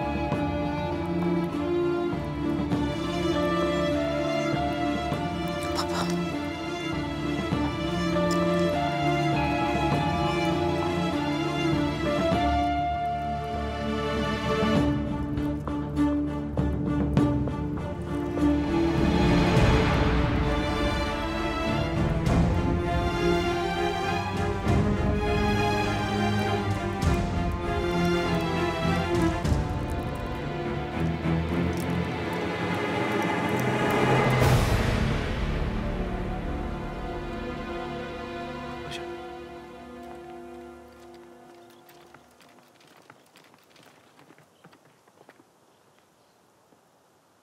Uveyl Paşa, Şehzade Mustafa'yı götürecek misin bizi?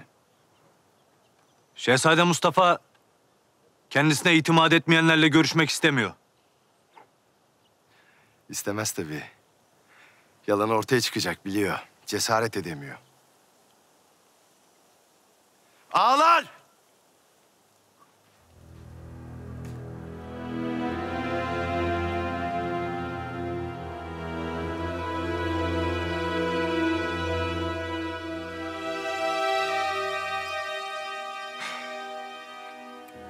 Şehzade Mustafa'nın adını lekeleyen o hain bir sahtekar hepinizi kandırıyor. Şehzade Mustafa ne yazık ki artık yaşamıyor. Yalan söylüyorsun. Şehzademiz hayatta. Ordugahtan kaçtı, kurtardı canını. Keşke dediğin gibi olsaydı da abim hayatta olsaydı. Başımızda dursaydı. Abim mi dedin? Sen kimsin? Edebinle konuş efendi. Karşında Şehzade Sultan Bayezıt Hazretleri duruyor. Ne malum esas sahtekarın siz olmadığınız? Ha? Ne bileceğiz senin gerçekten Şehzade Bayezıt olduğunu?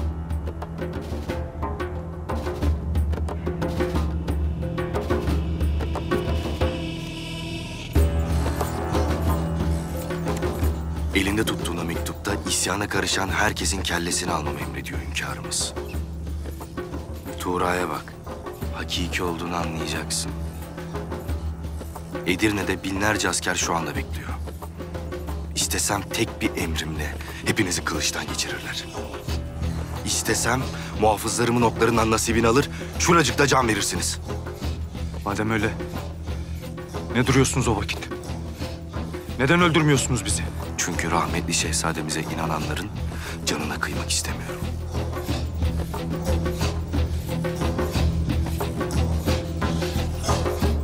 Hünkârımızın sana olan öfkesi hala dinmemiş. Aranız nasıl düzelir, sadakati nasıl dönersin hiç bilmiyorum. Senin adını dahi duymak istemiyor. Aradan onca vakit geçti. Yatışacağını umuyordum.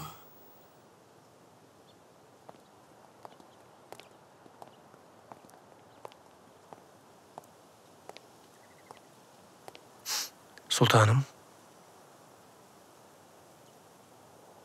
Paşa Hazretleri. Hünkârımız sizi bulup getirmemi emrettiler.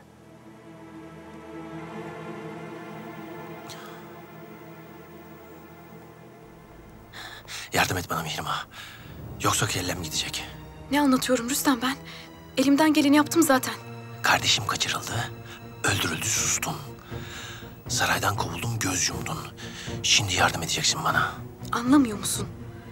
Hünkârımız çok değişti. Başka biri o. Hiç tanımadığım biri. Kendinle birlikte beni de felakete sürükleme. Hünkârımızın oklarından abim bile kaçamadı. Sen nasıl kaçacaksın? Çık karşısına. Kaderine razı ol.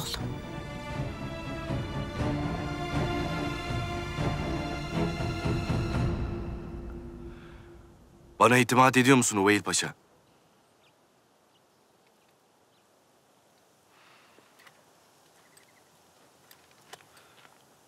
Yolunuz bizim yolumuzdur şehzadem.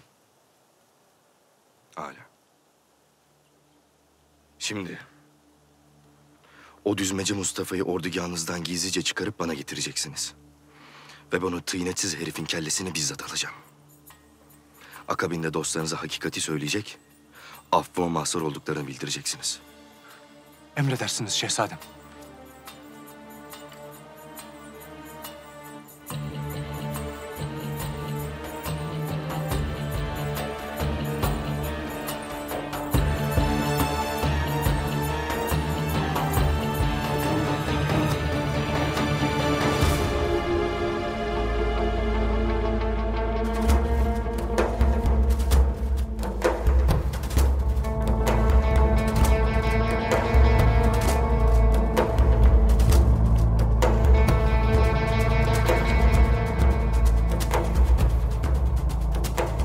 Paşam.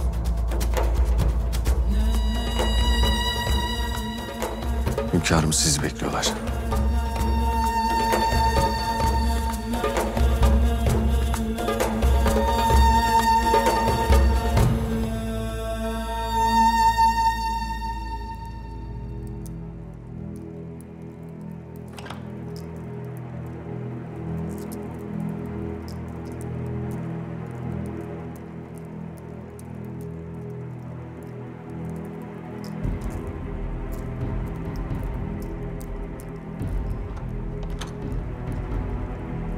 Hünkârım. Yaklaş.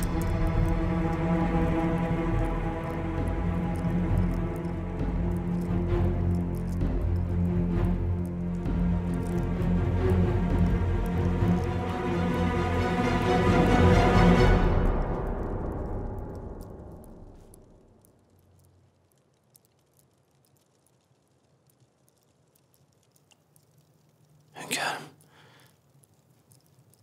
Tüm kullarınız gibi ben de 2 senedir o mübarek yüzünüze hasret kaldım. Nihayet döndünüz. Seninle ilgili nihai kararımı seferden sonra vereceğimi söylemiştim. Artık burada olduğuma göre bu meseleyi nihayete erdirmem icap eder.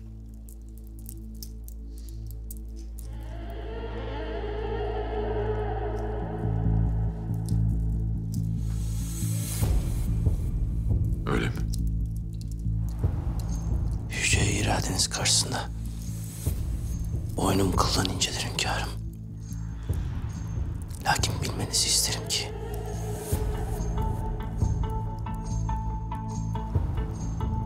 ben her daim size sadakatle hizmet eden bir kulunuzum. Size hiç ihanet etmedim. Etmem de. Ne yaptıysam siz yüce padişahımızın istikbali ve saadeti için yaptım. Mihrimah olmasa senin ölüm emrini çoktan verirdim Rüstem. Mihrimah'ın yüzü suyu hürmetine senin canını bağışlıyorum. Şimdi git, bir daha da gözüme gözükme.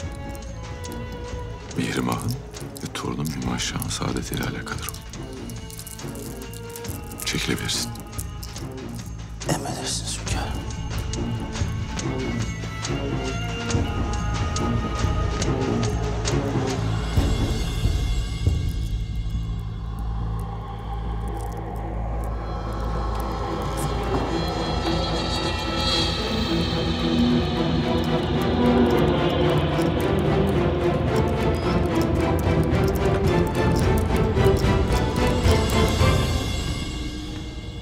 dedi hünkârımız?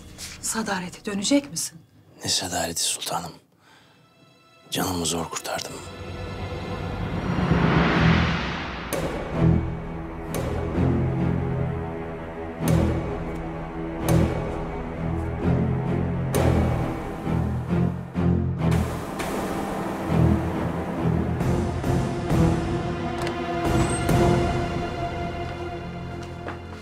Derhal Ramazan ağayı yolla bana. Ramazan ağa yok şehzadem. Nasıl yok? Nerede bu adam? Siz yokken Mehmet Paşa geldiler şehzadem. İsyanı bastırmak için hünkârımızı gönderdiler. Ramazan ağa ve elimizdeki askeri alıp gittiler.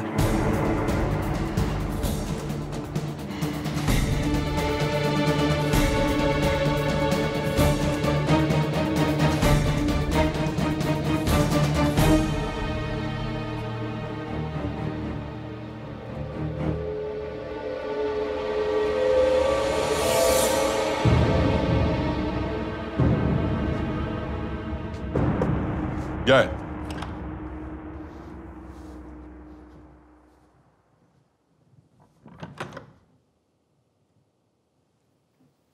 Hünkârım, müjdeler olsun.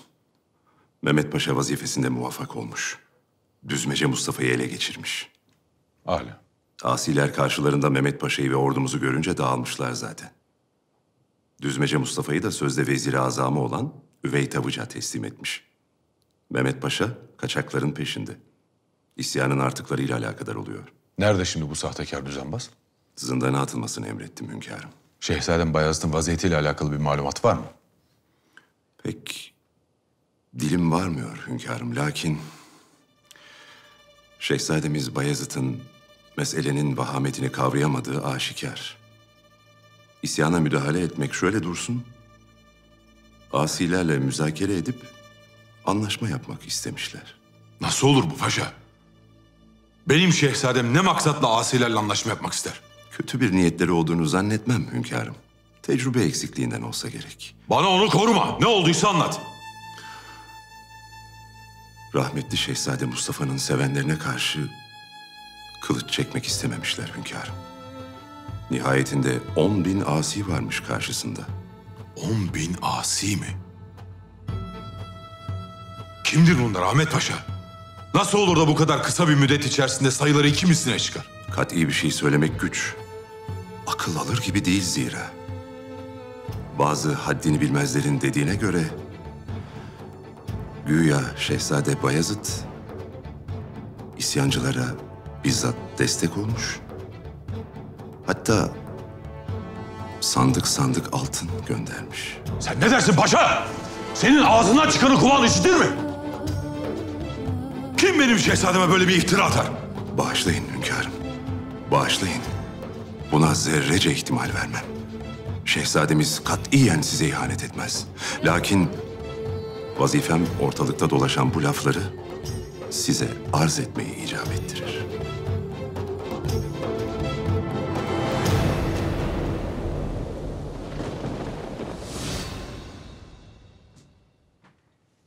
Paşam.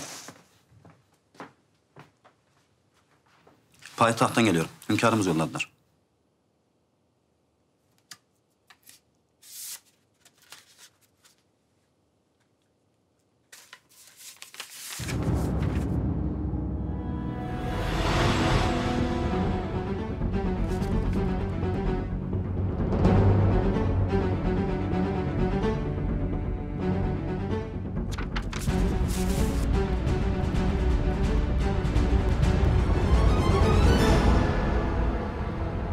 Yazık. Binlerce insan bir sahtekarın peşinde canlarından oldular. Çoğu kaçmış şehzadem. Darmadağın olmuşlar. Düzmece Mustafa'yı da Uveyl bizzat teslim etmiş. Mehmet Paşa'nın onu ödüllendirdiği söyleniyor. Rahmetli abimi sevenlerin desteğini almam da mümkün değil artık. Gel.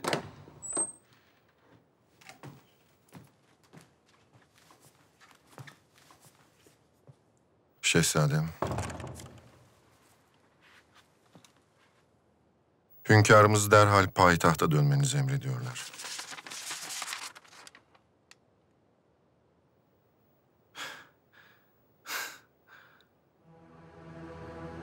Beni isyan desteklemekle suçlayanlar varmış. Onlarla anlaşmış, sandık sandık altın göndermişim. Hünkârımız da işin aslı astarı nedir öğrenmek istiyorlar.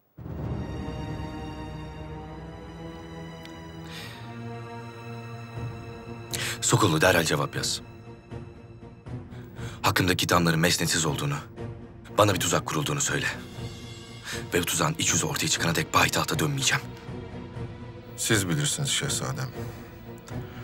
Fakat dediğinizi yaparsam hem hakkınızdaki iddiaları kabul etmiş olursunuz hem de alenen isyan etmiş olursunuz.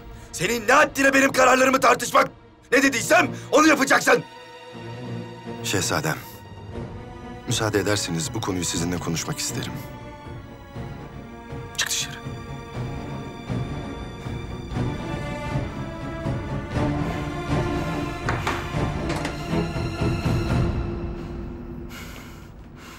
Sokullu da bu işin içinde Atmaca. Ahmet Paşa da öyle. İkisi de Selim'in köpeği olmuş. Hep birlikte bize tuzak kurdular. Farkındayım şehzadem. Bu yüzden attığımız her adıma dikkat etmek zorundayız. Vaziyet çok hassas. Ne yazık ki Mehmet Paşa söylediklerinde haklı. Payitahta gitmezseniz bu alenen isyan sayılır. Onların ekmeğine yağ sürmüş olursunuz.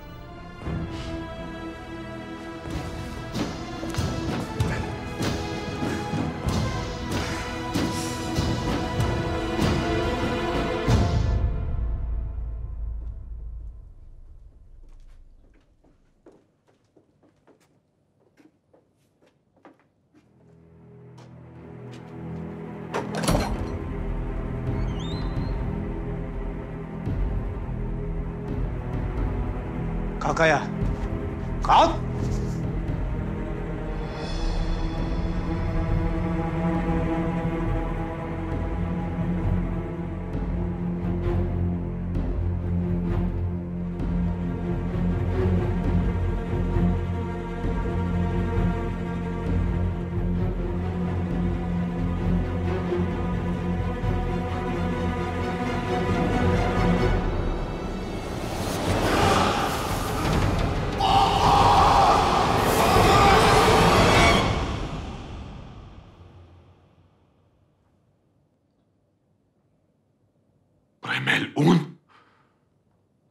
Sen kimsin?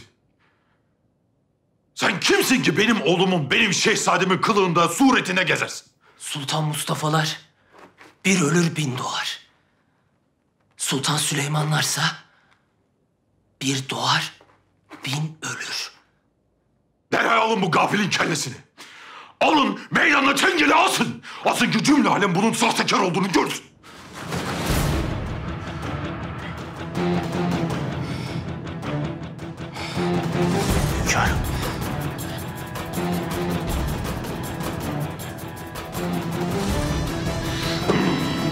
Hünkârım. Hünkârım. Hünkârım. Hünkârım. Hünkârım. Hünkârım.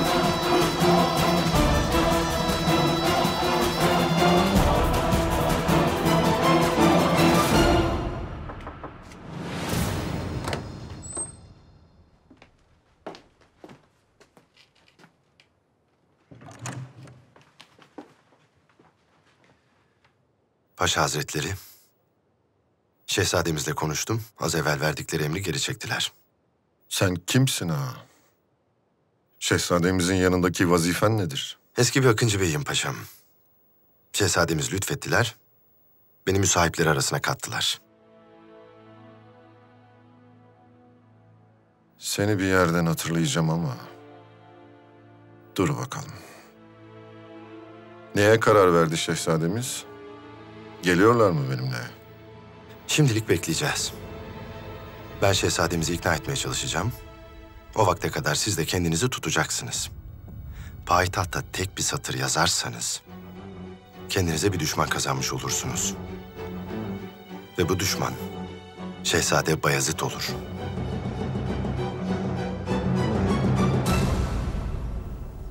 Bayezıt'ı hainlikle, isyana destek vermekle itham ediyorlar. Evladımı bilirim. Burnun dikine gidecek. Hakkında konuşulanları işitince geri dönmeyecek. Bir şeyler yapmalısın. Bayezıt'ı buraya getirmelisin. Gelmezse işler sarpa sarar. Allah korusun. Hünkârımız üzerine asker yollar. Bu ne kadar doğru olur bilmiyorum sultanım. Belki de hünkârımız Allah muhafaza şehzademizin idamına hükmedecek. Validem hayır. Rüstem, derhal Edirne'ye git. Oğlumu buraya getir. Mehmet'i, Cihangir'i kaybettim, Bayezıt'ı kaybedemem. Onu kaybedemem, buna dayanamam. İçiniz rahat olsun sultanım. Ne yapar ne eder şehzademizi buraya getiririm. Ancak bugünü unutmayın. Bugünü unutmayın. Siz oradayken yanınızda kim vardı zinhar unutmayın.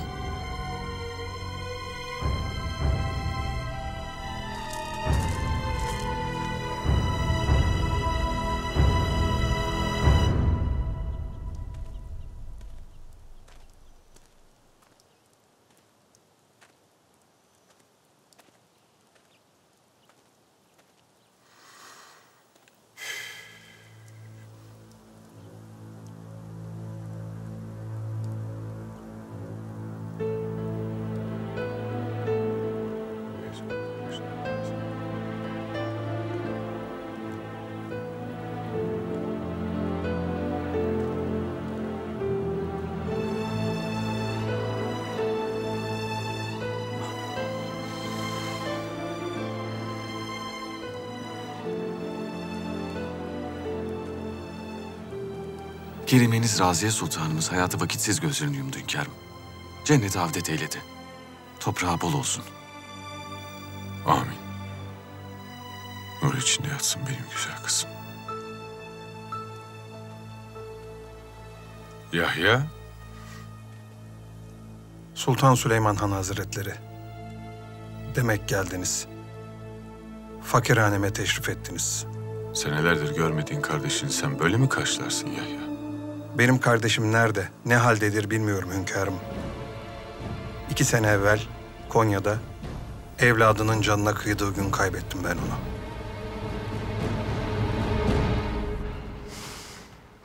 Şehzadem, mutlak payitahta gitmemiz icap eder. Valideniz Hürrem Sultan ve Mihrimah Sultan sizin için kendilerini siper edeceklerdir. Hünkârımız bu tuzağa asla itibar etmeyecektir. Bunu sen mi söylüyorsun Atmaca?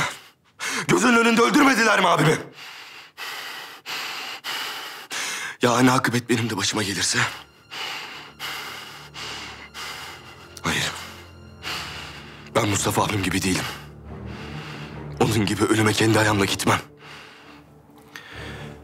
Bağışlayın şehzadem. Fakat hakikatin farkına varmalısınız.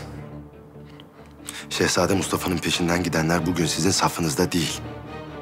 Onun kadar gücünüz yok. Yeterli miktarda kuvvete sahip değiliz. Eğer payitahta gitmezsek hünkârımız asker yollar. Bir çare kalırız.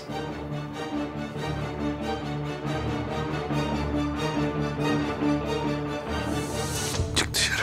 Şehzadem, çık dışarı, biraz düşünmek istiyorum.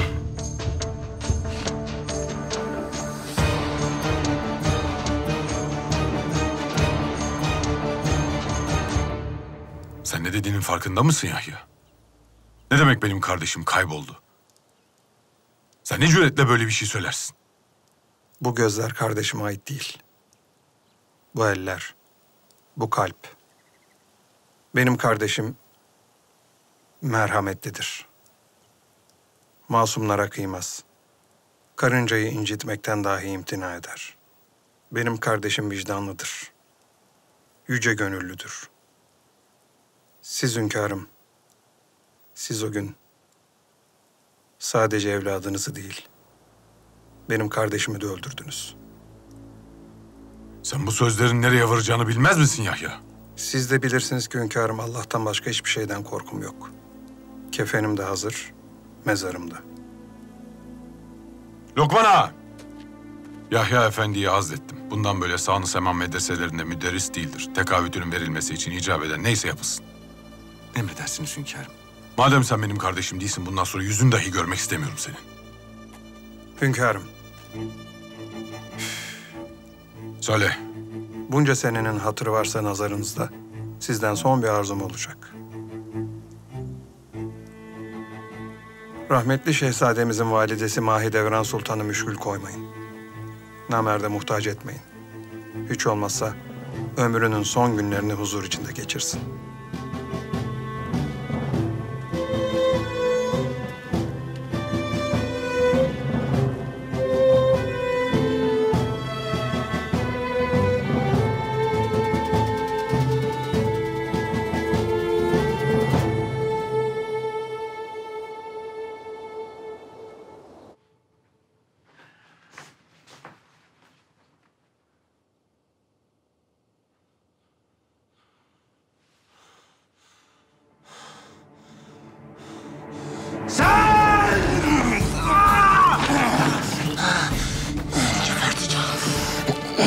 Şimdi sıra sende Rüstem Paşa. Durun! Durun! Emrediyorum, durun! Emrediyorum! Ne iş var burada? Kardeşimin katili. Atmaca artık benim has oda başım. Musahibim. Şehzadem, o bir katil. Paşa! Her şeyi unutacaksın. Bundan böyle birlikte hareket edeceksiniz. Zinar, o haini öldürmeden bu dünyada bana rahat yok. Bu bir emirdir Rüstem! Eğer benim yanımdaysan buna mecbursun. Mecbursunuz!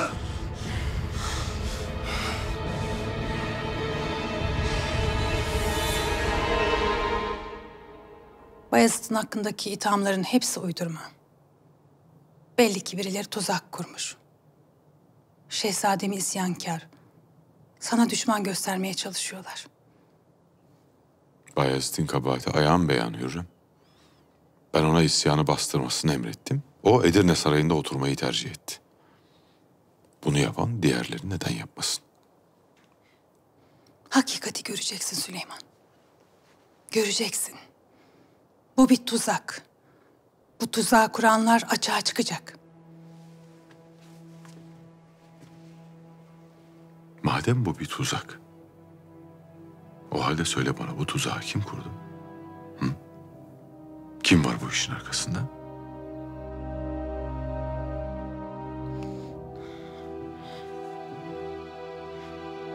İki senedir olup bitenler herkesin malumu. Beni düşman bellediler. Bu yüzden de evladıma saldırıyorlar. Ona türlü iftiralar atarak kanına girmeye çalışıyorlar. Ne olur Süleyman, bu yalanlara inanma. Bayezıt senin gözünün nuru. Kıymetlin.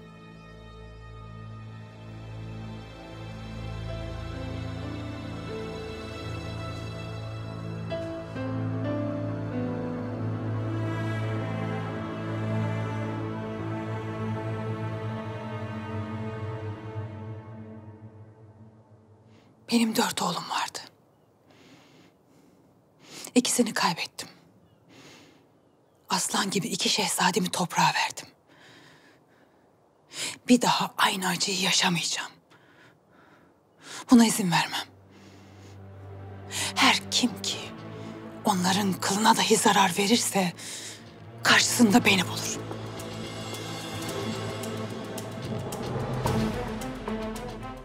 Hürrem derhal dairene dön ve bir daha ben çağırmadan zinhar buraya gelme.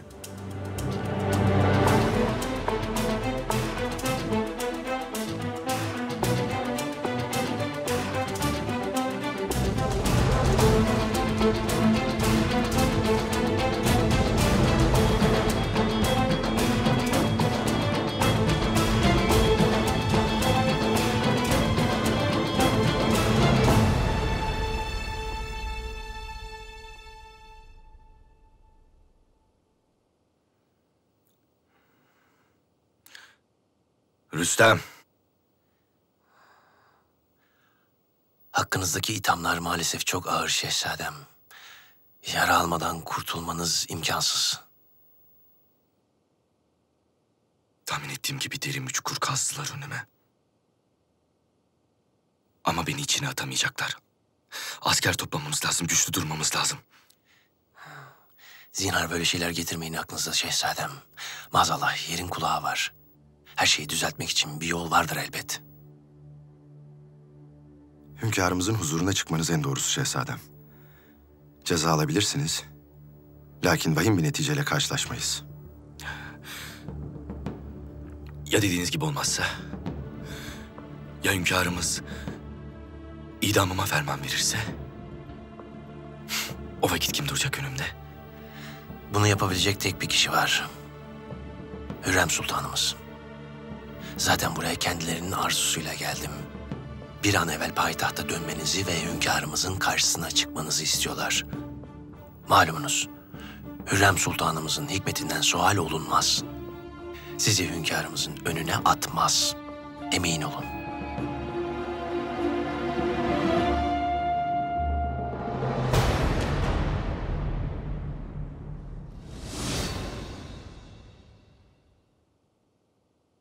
Hani geleceklerdi?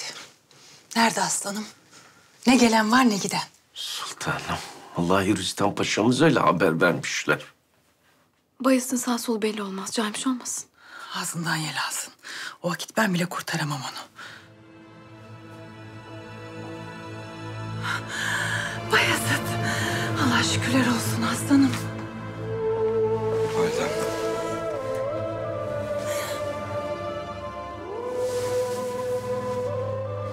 Gelmeyeceksin diye öyle korktuk ki. Hünkârımız pek sevinecek sözünü dinleyip gelmene. Buraya gelmemin sebebi hünkârımızın sözü değil Mihrimah. Validem böyle istediği için geldim.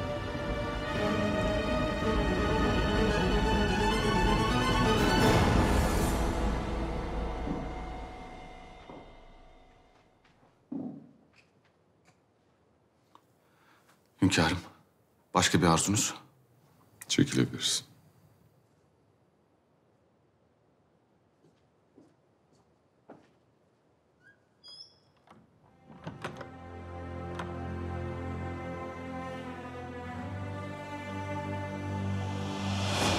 Bayezid Mustafa abi bitti baba.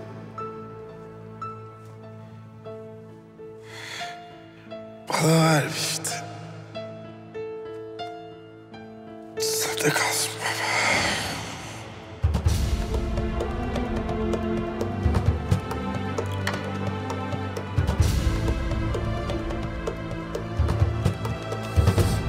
Bayezıt. Ne olur inat etme. Af dile hünkârımızdan. Bunu istemeyin benden validem. Zira af dilemeyi gerektirecek bir kabahat işlemedim ben. Lokman'a hünkârımıza geldiğimi bildir. Aslanım. Sana olan inancım tam. Zerre kadar bir kabahatin olmadığını biliyorum. Lakin yine de sen hünkârımızın huyuna suyuna git. Ne kaybedersin? Ağzından çıkacak iki laftan mı gocunuyorsun? O iki laf benim onurumsa, evet, gocunurum validem. Hünkârımız üzerime cellatları salsa dahi af dilemem. Şehzadem, hünkârımız sizi bekliyorlar.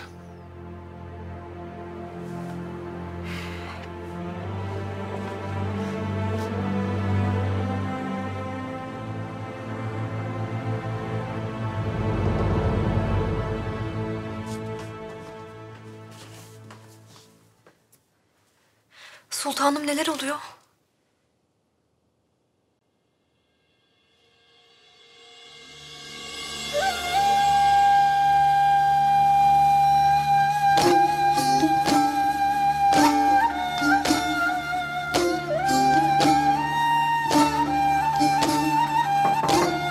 Gel.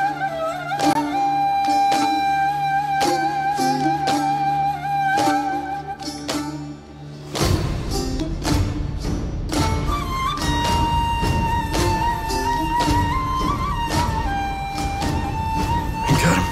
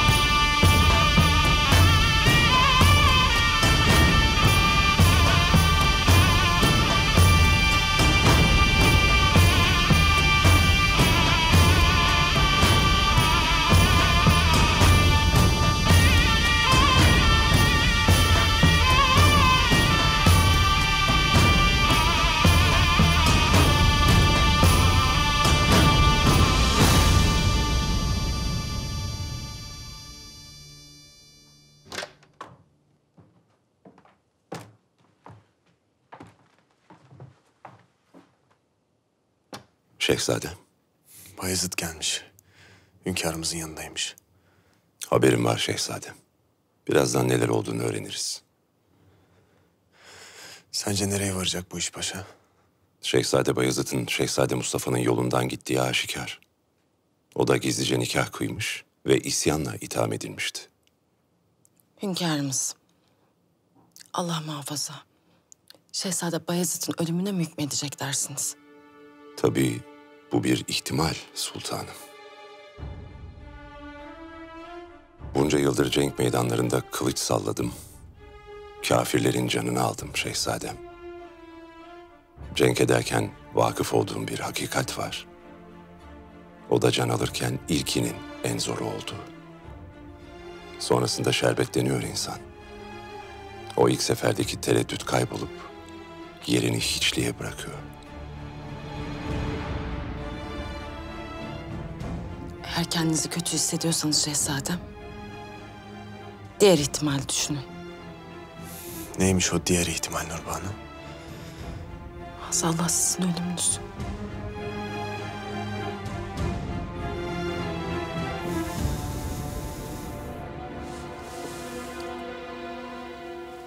Sana isyanı bastırmanı emretmiştim.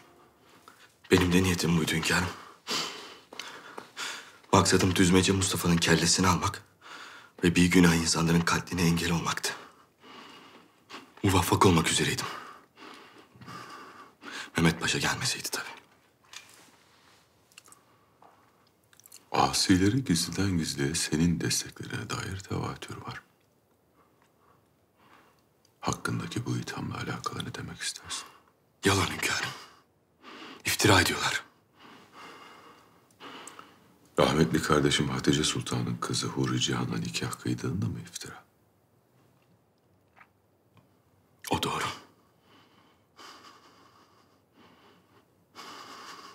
Eğme başını yüzüme bak.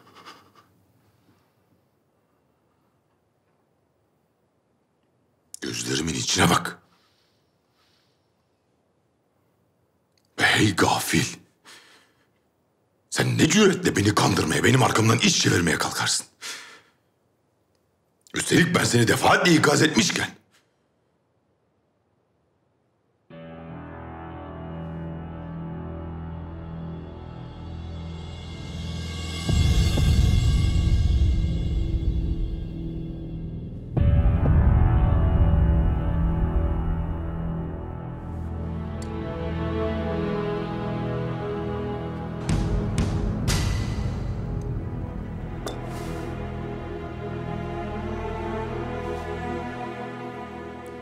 Ben seni öldürmek istesem bunu kendi soframda mı yaparım Bayezıt? Cüretimi bağışlayın hünkârım. Rahmetli Mustafa abime ve Pargalı İbrahim'in nasıl öldüğünü düşününce... Anlaşılan o ki sen de o isyankar abinin yolundan gitmek niyetindesin. Halbuki o hadisenin sana ibret olması icap ederdi. Oğlum gittiği tek bir yer var Bayezid. Ölüm. Sen de bunu mu istersin?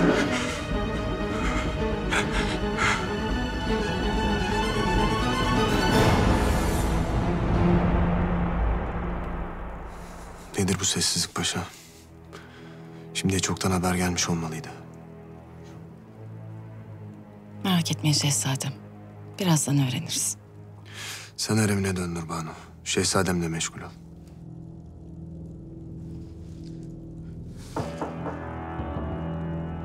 Gel. Şehzadem. Hünkârımız sizi bekliyorlar.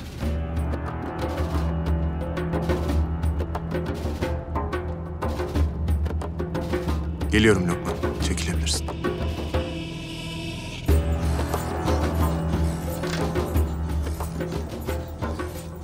Hünkârımız beni neden çağırdı?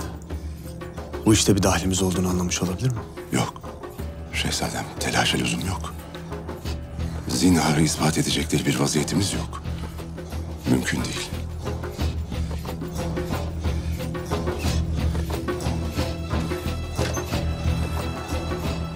İnşallah dediğiniz gibidir paşam. Her şey açığa çıkarsa Sizin de kelleniz gider ona göre.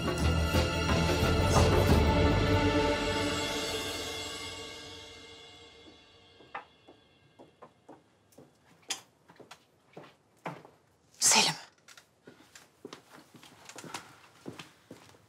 Sakın hünkârımızın huzurunda birbirinize düşmeyin. Siz bundan sonra olacaklara mani olamazsınız validem. Artık karışmayın.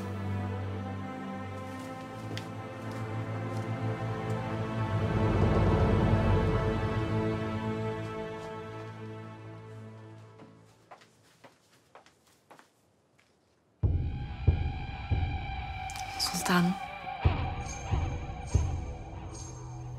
Senin ne işin var burada hatun? Derhal dairene dön. Şehzademizi istediler.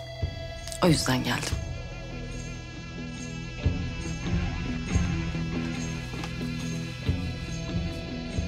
Karşında bir sultan var hatun. Eğer sana dönmeni emrediyorsa döneceksin.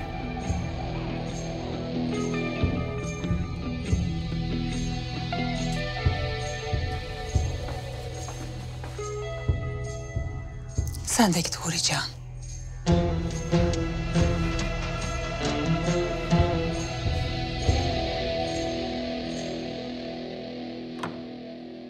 Hünkârım.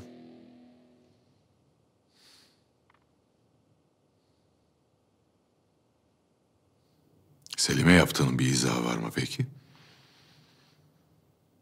Ben seni Selim'i payitahttan kovasın diye mi saltanat naibi tayin ettim? Bire bin kadarak anlattı değil mi? Bunu ondan işitmedim. Bilakis kardeşin senin kabahatlerini örtmek istedi.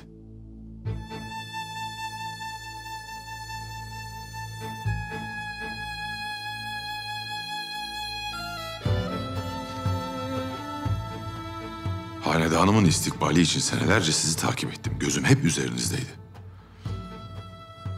Hanginizin bu tahta layık olduğunu düşündüm. Artık eminim. Allah nasip ederse benden sonra tahta çıkmasını dilediğim şehzadem Selim'dir. Bunu herkes böyle bilsin. Bilhassa sen Bayezıt.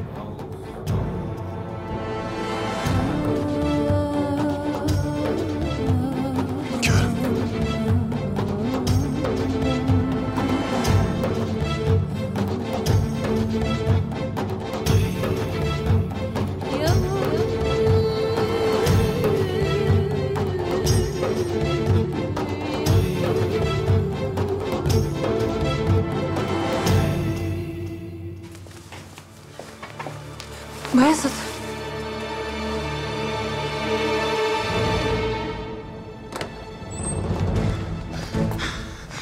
Bayezıt. Ne oldu? Hünkârımız ne karar verdi? Bayezıt.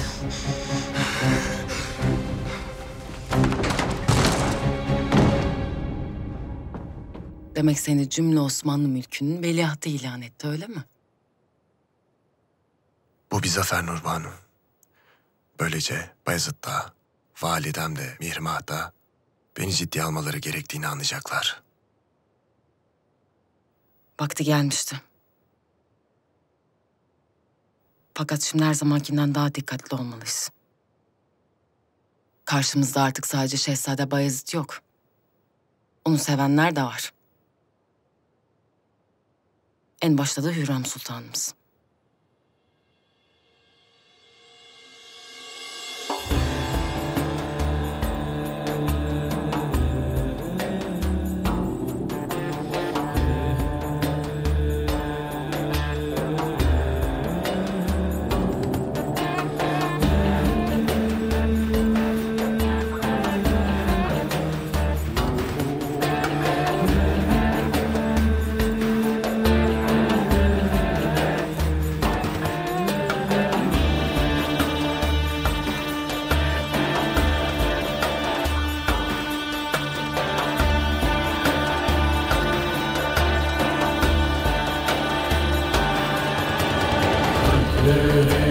mesrur, sırlarımız mesrur, zahirimiz mamur, batınımız pürnur ola, kalplerimiz mesrur, sırlarımız mesrur, zahirimiz mamur, batınımız pürnur ola, kalplerimiz mesrur, sırlarımız mesrur, zahirimiz mamur, batınımız pürnur ola. Şehzadem, hayırlı haberlerle geldiniz inşallah. Mustafa abim gibi ben de hünkârımızın cennetinden kovuldum. Ne oldu şehzadem? Sürüldünüz mü? Keşke sürülseydim. Keşke canımı alsalardı. Beni o kadar iyi tanıyorlar ki verebilecekleri en büyük cezayı verdiler. Gönlündeki taht namzetini ilan ettiler. Şehzade Selim. Bundan sonra benim için tek bir yol var artık. Şehzade Selim'e karşı hareket edeceksiniz. Sadece Şehzade Selim'e değil, Sultan Süleyman Han'a da karşı.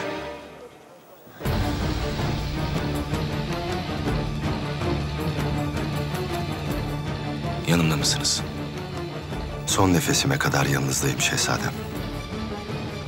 Rüstem Paşa. Allah sonumuzu hayır etsin.